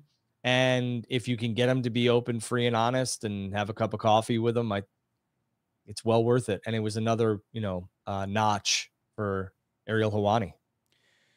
I want to get into the AEW releases here. This actually happened at the 10 o'clock hour while we were getting into the third hour of Monday Night Raw. I've just seen a lot of people tweeting about AEW releasing several talents. This is coming from Sean Ross Sapp of Fightful.com.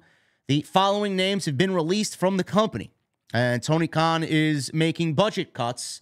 And like Drew and I talked off air before we actually went live here with TNT, everything is a coincidence. It's not, or what'd you say? It was not, this is not a coincidence or something along those lines. Yeah, nothing in life is a coincidence. Do I believe that this was something that was probably planned and then all of a sudden Tony was like, okay, let's do this now? Yeah, probably.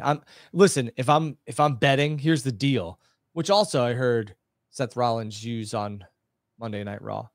And The Rock did too. Not that we coined that phrase. And when are we going to get a shout out on a weekly show that they watch TNT? I'm a TNT guy.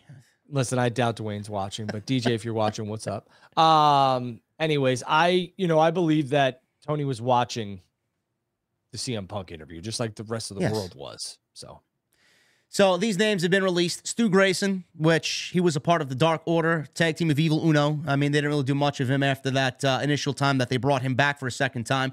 Dasha Fuentes was released, ring announcer. I thought she did a decent job. I didn't think she was Justin Roberts, but they let her go. No reason why. Anthony Henry, which a lot of people were upset about. He was a tag team with J.D. Drake in the Workhorsemen. Dalton Castle's boys were released. So Dalton Castle's going to need maybe a new gimmick or some new boys. Slim J was released. Gravity. Jose the Assistant was released. He was with LFI, which is a little weird. Parker Boudreaux was released after he had stated that he's still with AEW prior in the day, and then he deleted his tweet after they released him. And Jorah Joel, no idea who that is, but those are the names right now released. More names are to be expected, they say, but they'll update the list as soon as possible. Tony Khan didn't release these people because of what CM Punk said about AEW not being run as a business. That did not lead him to release these people. Obviously, this was a calculated, thought out process, and they're looking to cut payroll. They just brought in 3 huge contracts. So I'm assuming that AEW is going to try and cut budget where it's necessary. They may limit the amount of people that they do bring in from this point on. I know the Machine Guns are rumored to be going to AEW. I don't know how likely that is. I think we should be done with bringing people into AEW. But I will say this, Drew, and I don't want to come off as insensitive, but I do think that we could maybe get another 10 to 20 releases from AEW. I do think they need to trim the fat even more so. I don't want people to lose their jobs, but Tony Khan has brought in so many people that aren't being used that I think a budget cut for AEW, even though he said he didn't want to do it, is necessary for the company. Yeah, I would sit back, and I don't have it in front of me, but if I was given the financials for AEW and who's making what and who's maximizing TV time that we give them. Are we giving said person enough TV time? Should we, et cetera, cost effective measurements? I'm sure there's a lot of people that I would probably cross off, but again, these are guys and girls who are trying to make a living. So I'm not going to sit here and throw speculative content out there for you on who I believe is going to be released or who I think should be released. I would do that privately. And again, I think there's, to JD's point, there's a lot of fat to be trimmed, and we'll see what happens. But, you know, signing Okada, Will Ospreay, and Mercedes is going to have a ripple effect because those are 3 fat contracts, and deservingly so. So now what happens, just like in any business that isn't run like a clown show, is you have to trim some of that fat, and it probably comes in, you know, you sign 3, you got to release 26, 27. It's just what happens, unfortunately. Moving on, we got some WWE news and notes here. The WWE is heading to Glasgow for the Clash of the Castle in Scotland this June, Saturday, June 15th, which is very telling because a Scotland native is a free agent, supposedly, after WrestleMania. So a lot of people are now speculating what the deal is with Drew McIntyre going into his WrestleMania match against Seth Rollins on night 2 this coming weekend. What do you make of this, Drew, that they announced this? I'm glad that the concept is back. I thought the first one was fucking incredible. I think those fans over there are going to be rabid as hell. I love the UK fans or the European fans. And then, obviously, Drew McIntyre is going to have a huge play in this. And the one thing that he has wanted as far as a WWE contract extension is he wants more time with his family. Again, like you said, I don't find this to be a coincidence. No, I think that Drew McIntyre is either going to win the world championship at this PLE, or he'll be walking in as, you know, champion. I would like to, you know, I'm going to go out on a limb and say that they give Drew that moment maybe in Philly, in Scotland. Oh. No, I think they might give it to him in Scotland.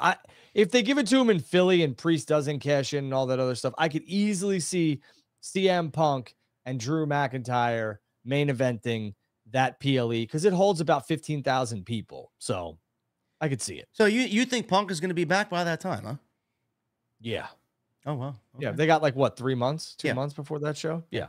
I think he'll be back. So that's pretty exciting. So also another side note here. I know AEW has not announced the June date for Forbidden Door. Clearly it won't be that weekend. So it's either going to be before that or what I think is going to be after that. Whatever the Saturday or Sunday is following the June 15 date is when we'll see Forbidden Door here at the Arthur Ashe Stadium in Queens. So yes, sir.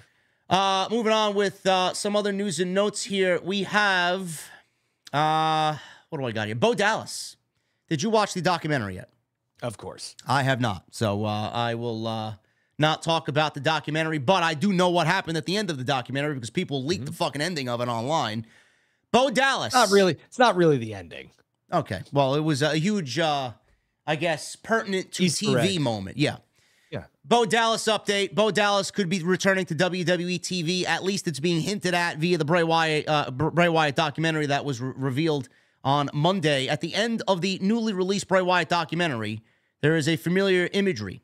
In the signature ominous Bray Wyatt style, there is a video that is likely hinting towards the future of Bo Dallas. There's a lantern that pans out before hearing a voice say, "Run." Then we see the silhouette of a figure, which looks to be Uncle Howdy.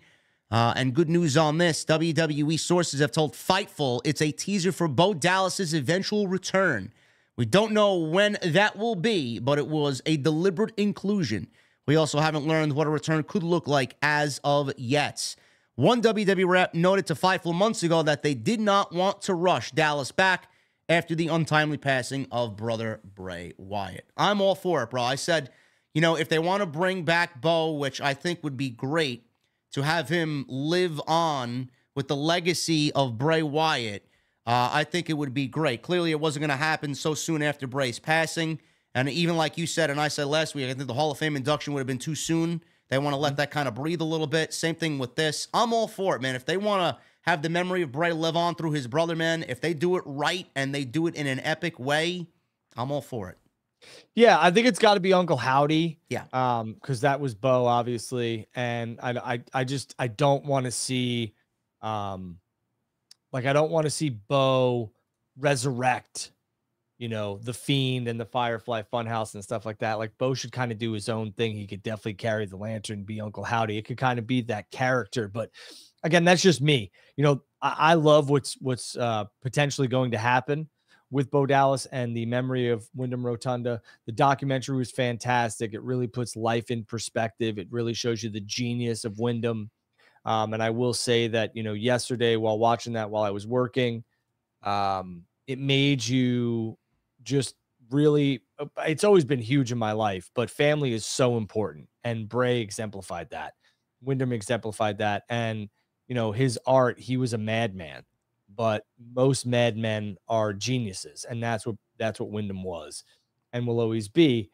Again, I put out on social media, I think it would be cool if we got Taker, comes out on a bike, because I don't think he's going to do the dead man stuff anymore, drives the lantern on his motorcycle down to the middle of the ring, puts the lantern in the middle of the ring. We get the fireflies. What a visual that would be. And Taker kind of saluting Bray one more time. And then, you know, we could be off to the races with Bo and whatever he wants to do.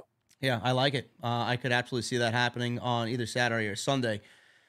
We have one more piece of news here, WrestleMania news.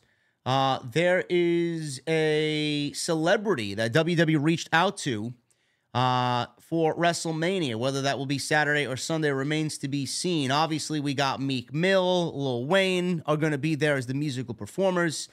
But while speaking with TMZ Sports last month, The Miz noted that he thinks retired Philadelphia Eagles center Jason Kelce could be great in WWE. Now, Sean Ross Sapp of Fightful Select reported that WWE actually reached out to Kelce for a possible appearance. It would be a good get for the company since he's a big star in the sports world and obviously in the city of Philadelphia. Do you see this being the case for this weekend, Drew? And not only Jason Kelce, but more other prominent sports figures in the Philadelphia market?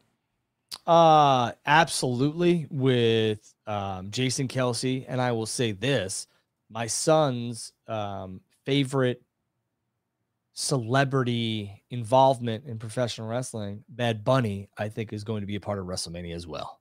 Okay. Maybe a part of that Rey Mysterio match? Maybe. I don't know. But I will tell you that I think WWE is going to get Jason Kelce and Bad Bunny involved in WrestleMania. And obviously, you know, I made the prediction of Steve Austin and John Cena. I think we're getting a whole boatload of surprises on Saturday and Sunday.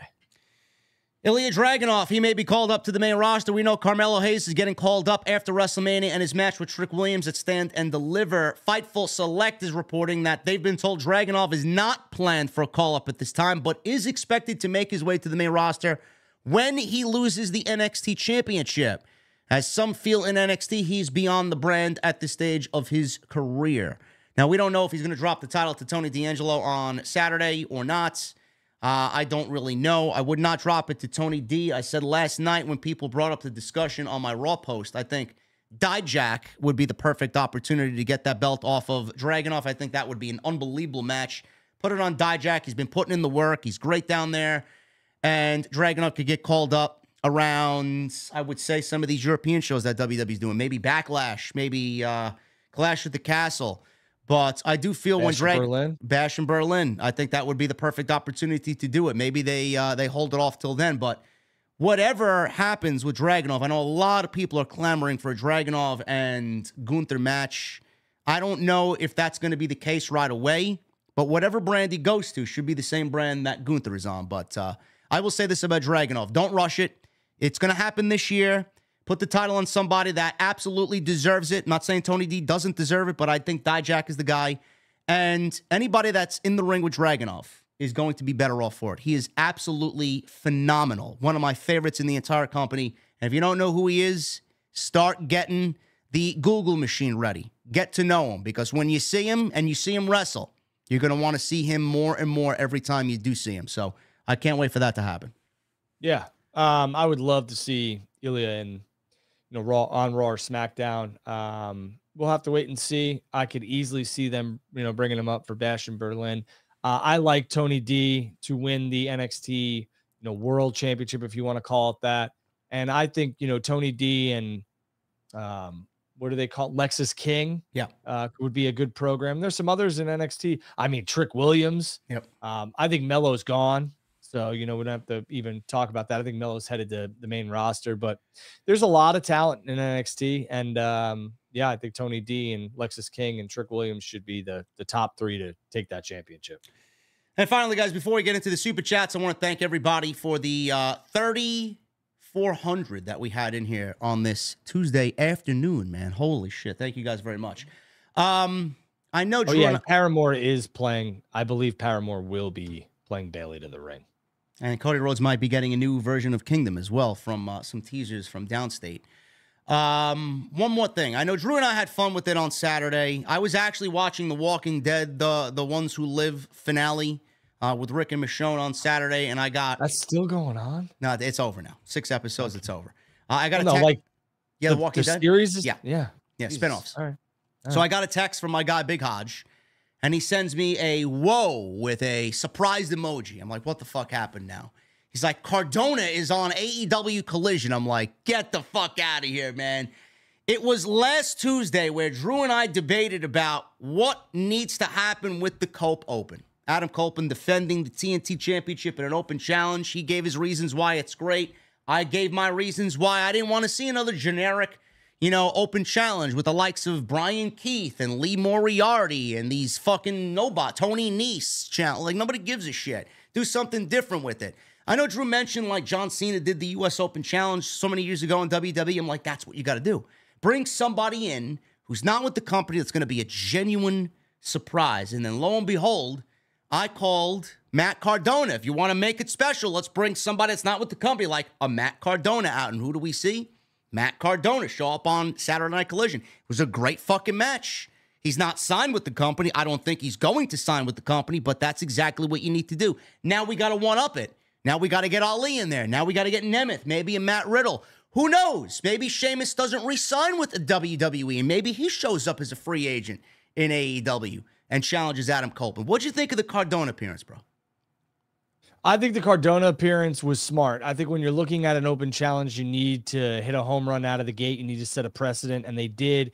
This means anybody, anytime, anywhere can show up from any different company, from any indie promotion to New Japan to Ring of Honor to whomever. And I think, when you start off with Matt Cardona, it'll be tough to go to, Lee Moriarty or somebody like you wanted to mention before. So I think they'll keep the name value up because that's the smart way to handle business. And as soon as, we get some talent that's currently on the AEW roster, then you start to have the alarm bells go off that, okay, maybe Copeland's dropping that championship sooner rather than later. My biggest problem with everything that happened, I love the Cardona thing. I love the match. It was a dream match that Matt wanted to have and that I'm sure Adam wanted to have as well. But Adam Copeland not defending the TNT Championship at Dynasty is a massive miss for me. It should just be Copeland versus Black. Yeah, I know they had Malachi Black come out. He'll be Alistair soon enough. Malachi Black show up and basically confront him, and then Buddy Matthews attacked, and then we get Briscoe and Eddie Kingston saving the day, and we got this big 6-man tag team match. Listen, I'm glad House of Black's getting a pay-per-view match because they're great. But like you said, having that championship not defended on a pay-per-view, I don't like that decision. But maybe they'll save it for Double or Nothing. I don't know. So hopefully that's but I mean, at that point, it's like, I get it. Like, we don't need to have a TNT Championship match on Dynasty because Copeland is defending it, every week or every other week on Collision. And I get that. But man, I will tell you, I was excited for Malachi Black and Adam Copeland. Yeah. And then all of a sudden, when it became a 6-man, I was like, man, this sucks. That sucks. I can understand that feeling. Let's get the Briscoe House of Black story finished. Obviously, he's backing up Copeland, and it gives way for them to tell a story between Copeland and Black. Maybe they build a program out of it. Maybe they build some dialogue out of it. Why this happened? Why that happened? So, giving it some time to breathe, it might not be a bad thing. So we'll see what happens.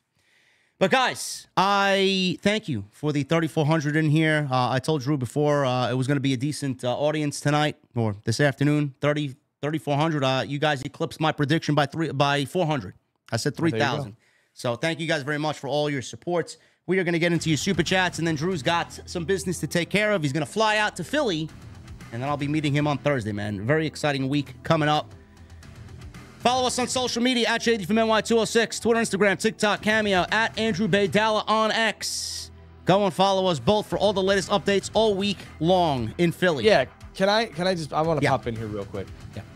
Guys and girls, if you see us in Philadelphia and you're like being timid about coming up and saying hi, I mean, if we're eating dinner, obviously, maybe I always respect people's spaces, even if, I know who they are or whatever. I'm not going to interrupt their dinner. But if you guys see us out and want to say what's up, come say what's up. Don't be weird.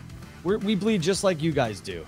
And, we all are human, and I have no problem saying hi or taking a picture, and I'm sure JD doesn't either with people who, love the show and whatnot. Don't be shy. If we're walking the streets or you see us at WrestleMania or whatever, come say hi. Yeah, like I said, we'll be at the Undertaker show. We'll be at WWE World on Saturday. I'll be at House of Glory Friday, or WrestleCon Saturday, WWE World on Friday. Wherever we are, just come and say what's up if you guys do see us out in public. But make sure you guys hit that thumbs up. We got 1,000 likes. Appreciate you guys very much for that. Super chats are open. Get them on in. And please hit that subscribe button down below and turn on the bell for all notifications. Cody with a $5 super chat. Cody Snyder kicked off Mania Week yesterday by watching Punk and Randy rewatch their Mania 27 match. Wholesome stuff, man. A couple of goats. I did watch it. And the fact that Randy was very happy that Punk is back in WWE, man, brought a smile to my face. It really did. If I could give you a couple matches to go back and watch before WrestleMania happens on Saturday, go back and watch Brett and Steve from 13. Yep. Go back and watch the ladder match from WrestleMania 2000 with the Hardys, Dudleys, and Edge and Christian. Go back and watch. Let me give you one more. Go back and watch Edge and Mick Foley from WrestleMania 22. One of my favorites ever. Absolutely fantastic match. A Watson with a 22 months. What's up, JD? I got the Go Google It t-shirt weeks ago. I absolutely love it. Cheers, bro. Thank you, Watson. Appreciate that, man. Captain Solo, $5 Super Chat. Punk just gives dudes like Eric Bischoff and Jim Cornette hours and hours of material to work with. Let the podcast burials of Tony Khan begin. We don't want to bury Tony Khan. We love AEW. We want to see it succeed. We just want him to make the right business decisions as far as what is presented on TV. That's all we want. What those two guys do, I think they got some sort of agenda. Not my space to talk about it. MGM with a $19.99. The geeks hate when you give pushback and don't agree with every word JD says. It's the reason their shows shit on everyone else's. Not last in Cornette. You guys keep being great. And I'm going to laugh at Jesse when Ronda shows up. That's Drew's prediction. Ronda's going to show up in AEW. Wait, what happened? Did Jesse say no way? Jesse does not want to see Ronda show up in AEW. Oh, I mean. Okay. Michael Krause with a $2 super chat. JD and Drew hope all is well and safe travels this week. Thank you, Michael. Lord J. Coy with a 5. Used to be a Punk fan pre-AEW. These days, he seems like a bitter old man. Acts like he's for workers' rights, but says guaranteed money ruins wrestling. Well, Lord J, I explained to you why he said that. And hopefully that depiction of what I said and definition of what I said there made some sense to you. He is for the company. He loves pro wrestling. He just wants the best for everybody. Francis Loop, $5 super chat. I saw a Super Bowl picture with Bayley, Naomi, Mercedes, and Britt Baker all together. Britt and Mercedes will eventually be in the ring together. Yeah, they need to get Mercedes in the ring ASAP. Soon.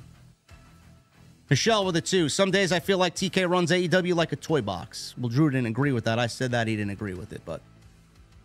That's why this show's the best. You have your opinion, I have mine.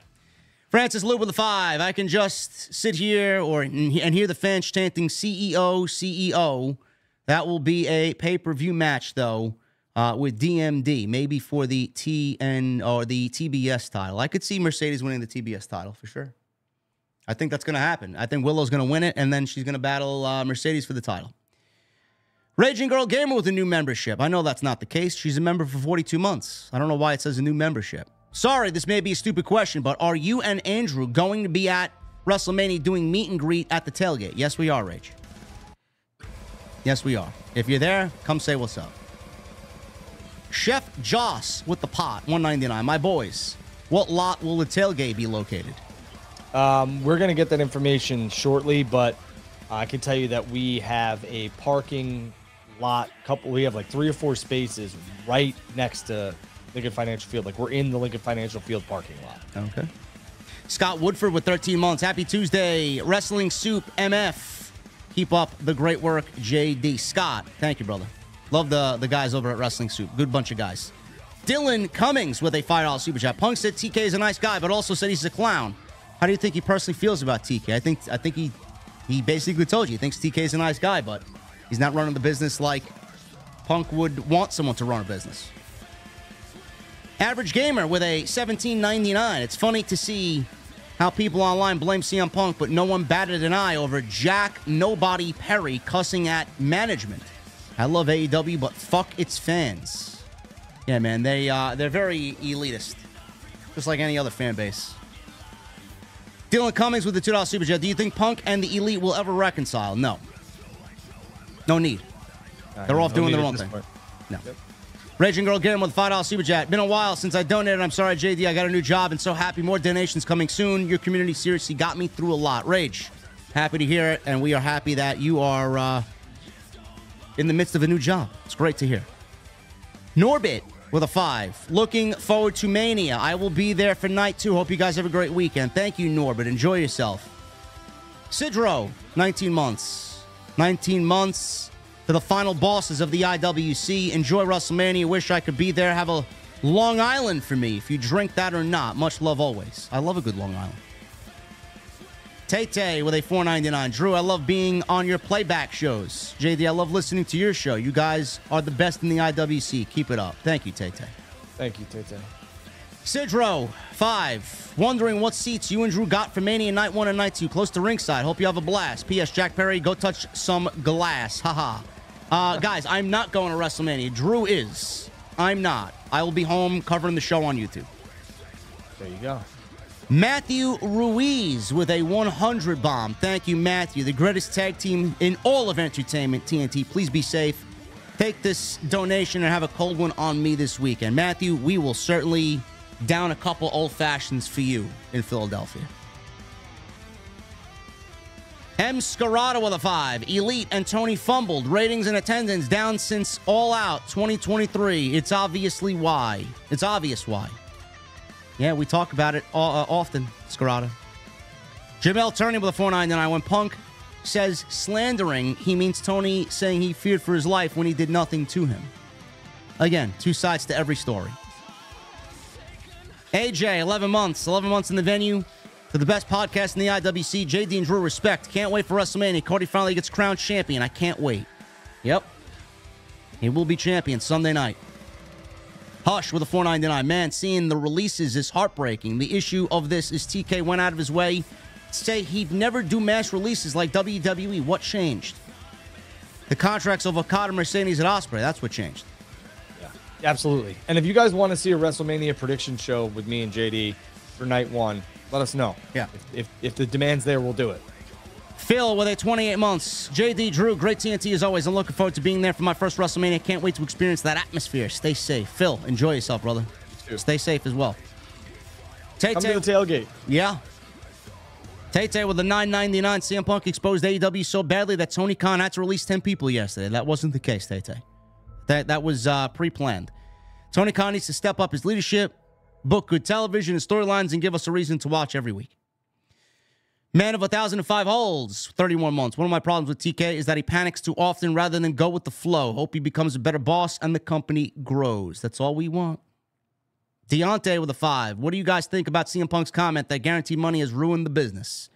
We talked about that on the show, Deontay. Phil with a $9.99. Appreciate you, Phil. He says, where the hell did he go? Oh, there he is. Bray Wyatt, Becoming Immortal, was amazing. It's a documentary that everyone, even non-wrestling fans, would enjoy. All he ever wanted was to leave a legacy for his family and fans, and he did. We miss Bray. He did. Like Drew said, a mastermind. The crazier he was, the more genius he was. Yep. Vinny, $4.99. Moral of the Punk story. Grass isn't always greener on the other side. Happy's back with WWE. Dude's a god on the mic. Yes, he is. And I can't wait for the Drew and Punk feud in WWE. Bradley with a $1.99. Are you going to the Wells Fargo Center Friday evening? I will not be. I'm doing House of Glory and going back to Atlantic City to cover SmackDown. I will be attending the Hall of Fame. Adam Casper with a $10 super chat. Happy Tuesday, JD and Drew. Looking forward to seeing how the rest of this week turns out. WrestleMania in the Final Four in men's and women's basketball goes. Not into college sports, but the Final Four, everybody loves that shit. Not me. Yep. It's baseball season. For some. Mike 43, for some. Mike 43, $2 super chat. Imagine CM Punk versus Dragunov. Weather is brutal, though. Yeah. Hopefully it gets better as we get closer to the weekend, Mike. I mean, come on. It's going to be 60 degrees and sunny on Sunday. I mean, listen, is it Miami? No. Is it, Texas? No, but I mean. It's hoodie weather. Love it. Yeah, put on a hoodie and shut up. Hollywood guy with a 5. JD Drew, will you be disappointed if Cody loses at WrestleMania? If he loses, what's next for him? He's not losing. Will I be disappointed? No. Furious Nation with a 999. What's up, JD and Drew? I know I haven't super chatted in a while, and I apologize for that. Been going through a lot with money issues, and I hope to see you guys this weekend. I'll be in Philly for WrestleMania. Nation, come on out, brother. Don't ever apologize for saving your money due to financial hard times or hardships. We're all going through it. We appreciate your viewership. Absolutely. Ali with a 199. Hey, JD, would you see Stu Grayson in WWE or no? No. Micah does it with a 199. JD, can you vlog the tailgate for us who can't go? I'll see what I could do, man. I'm very hesitant about vlogging in public. It's just a self-conscious thing, like, confidence thing. I don't like holding my camera, looking at everybody, look at me. It's like something kind of weird to me about that. Who is that asked? What's his name? Micah. We might have somebody film and record the live TNT, so that we might do. We'll have to figure out how to get that done, but I have somebody who might be able to be a cameraman or a camerawoman for us. 40 by Dev. Rock has the best entrance right now in wrestling. Yes, it is spectacular, and apparently I was told that what they got planned for him at WrestleMania is going to be out of this world. Jeremy with 30 months. The best in the tag team IWC. Love TNT. Keep up the amazing work. Jeremy, thank you so much, brother. Nation, again, 499. Also, thoughts on Matt Hardy lately. Roxanne Perez is a heel and Motor City Machine Guns. Part of me would love to see the Machine Guns in WWE, and I'll be in Philly from 4/5 to 4/8. Love Roxanne. I think the Machine Guns land in AEW, and Matt Hardy, I mean, I don't really care where he goes, honestly. Tone C with 13 months. I hope you guys enjoy Philly. Bring me back a cheesesteak. Thanks, Tone. We got Daniel Rodriguez, the 499. Drew, what are your thoughts? Should the Pats draft Marvin Harrison Jr. or grab a quarterback? Big toss-up over here. Well, I want the Jets to get Marvin Harrison Jr., so I'm going to hope the Patriots stay far, far away. But if I was the Pats GM, you take the best player available on the board, and if that happens to be Marvin Harrison Jr., fine. You never draft for need, in my opinion. You draft talent. And I know it sounds like an oxymoron, but I feel like the most successful people, GMs, coaches that are in the draft the best talent available, not a want or a need. Furious Nation with a 199. Also, Punk isn't wrong with what he said about AEW. I mean, some people think he's wrong, some people don't think he's wrong. So it divided us even more so. Trey Lindsay with a new membership. Trey, thank you very much for the new membership. TK Banks with a 5. Saw fan footage after Raw went up the air and The Rock was whooping the refs with that belt. What a damn menace. Listen, man, Rock is killing it right now. No matter what might be a problem with the story, The Rock himself is fucking killing it. I love it. Adam Casper with a 5. Maybe we see Yankees Braves World Series in October. Guys, it's way too early. If the Braves and Philly are in the playoffs, man, I'm not giving the Braves any chance. If not for the Mets, it's over for the Mets. The John Wick of Spider Hunters, Nate, $5 super chat. JD, I just wanted to say thank you for all you do. And hi, Drew, LOL. And Maki Ito versus Minoru Suzuki had a weird classic to start the week. Not for me, Nate. Not for me. I mean, WWE started off WrestleMania with Monday Night Raw, the Bray documentary, CM Punk on Ariel Helwani, and they just launched that next gen. WWE has really kicked off WrestleMania with a bang. Yeah. And Jose Perez with a 199. TNT for life. That's all I got. See you at Mania. Jose, we will see you, and hopefully we'll see a lot of you at the tailgate and in and around Philadelphia. Thank you for a great episode 42, guys. Hopefully you got a lot out of the discussion. And we will see you back next week, man, with all the post-Mania stuff. Mo Smark with 31 months. Great breakdown of the Punk interview, guys. Great show as usual. Travel safe and enjoy the tailgate, Mania, and festivities. Cheers. Thank you, guys. Hopefully we'll see you in Philly. And we'll see you back here normal time, Tuesday, for episode 43 of Tuesday Night Titans. And we'll see you in Philly, guys. Thank you very much. And have a good night.